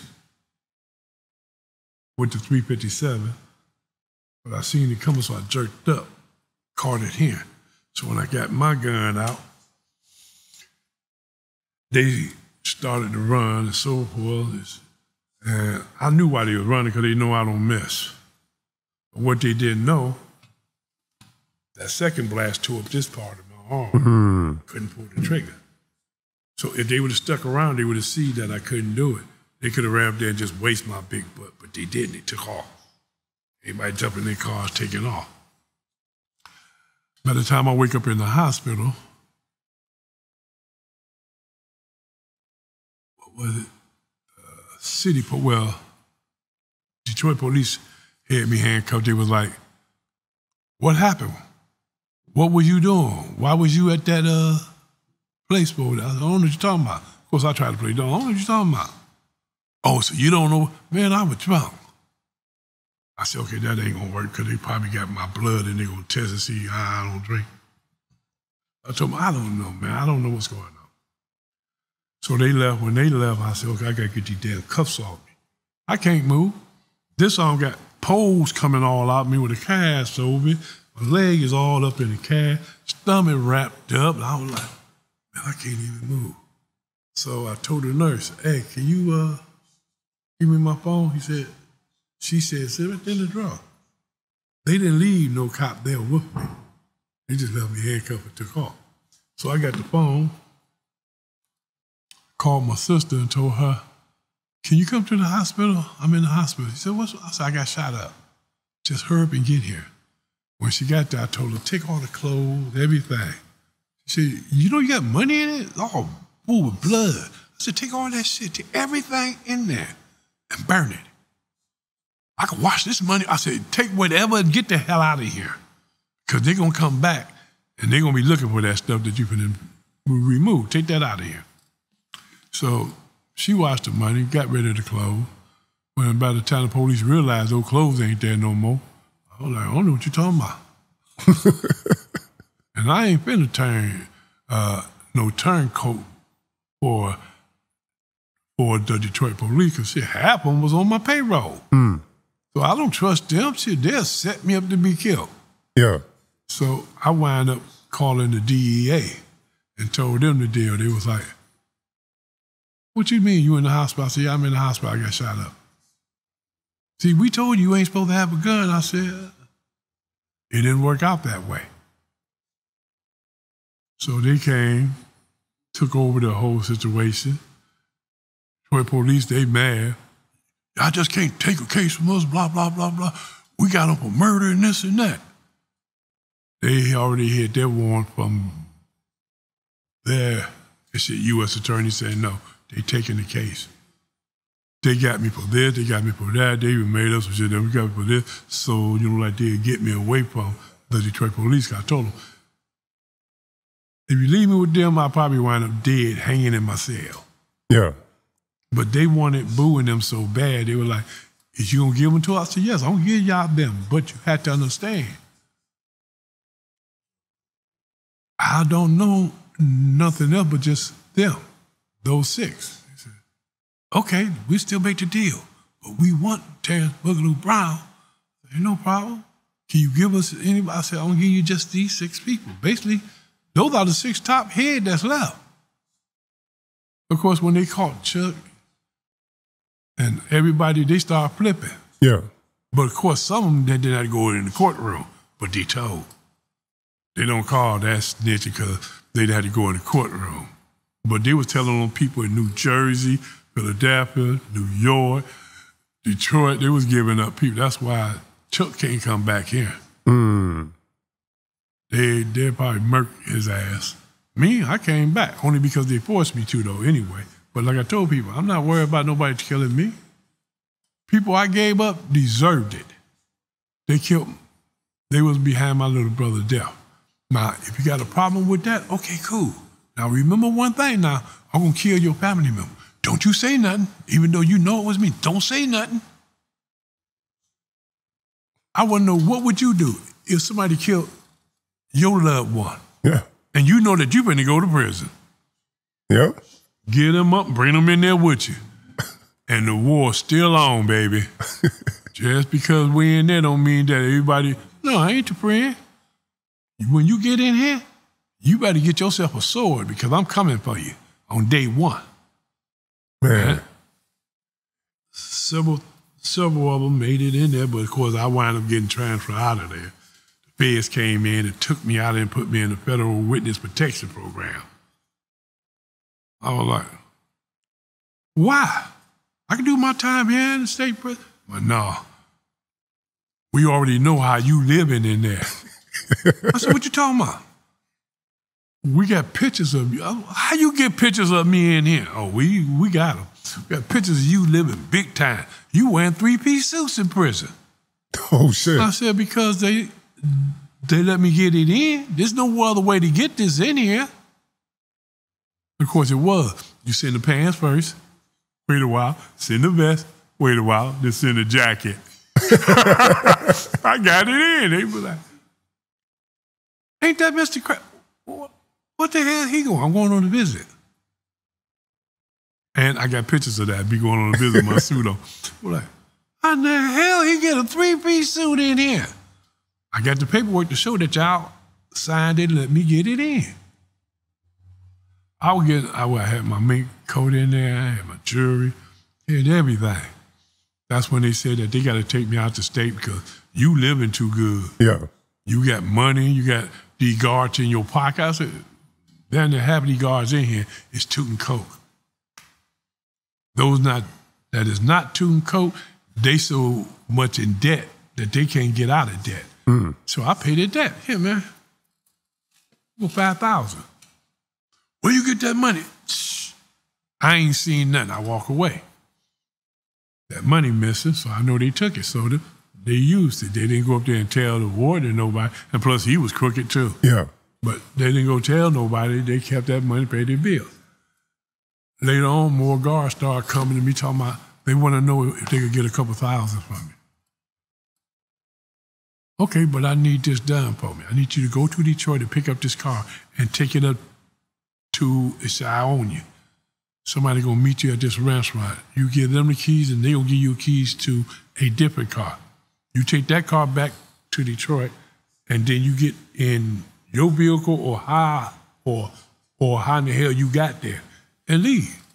That's all you're doing, just driving one car up here and leaving it, taking that car and taking it back. Simple money. That's about an hour, 2 hour, work. You're getting $2,000. That'll pay your bills.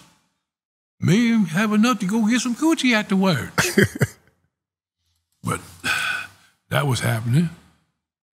Then here come the cook lady. The lady that worked in the kitchen, the cook, steward. She was like, I hear that you hiring people. I was like, what you mean? That you need drivers. It was at Camp Waterloo? No, it was at the parole camp. So she was like, oh shit, they probably figure out her name. But anyway, she was like, how much can I get for driving a car from one spot to another? Is the car dirty or anything? I said, no. I just want that car browned up here. And then you take the other car back because they're gonna freak it out. Yeah. We selling freaked out cars. She didn't know she was driving. Yeah. Turn the dope all hidden out in that car. But she used to cook me special food that the prison wasn't cooking, and she used to bring it to my table, and everybody be like, "We got ribs." What you mean? You mean I got ribs? I think y'all eating meatloaf. Surprise meatloaf. What I tell you? Me and my 3 boys, we was eating good. We got anything we need, and the guards was basically, like I said, they'll come and get some toot. And the lieutenant, she was fucked up on him. She had got so far in my debt, I thought I had to have her give me blowjobs to try to make up some of that money. So we would go into the nurse station, because the nurse and all that's gone, but she got keys to everything. Yeah. We go in there, she do her thing, but after a while I got tired of her because that shit was tearing her butt up. I told her, no, I want nothing. Nah. And plus, I'm getting ready to go home anyway. That's when all my boys come back down to parole camp getting ready to go, too. So I got them all clothes to wear. I got pictures of that, too. They're all wearing my clothes and shit. We took pictures. Then when we got out, I stayed away for a little bit because I wound up taking some of the guys that was in prison that got out. I wound up hiring them in, too, on the street.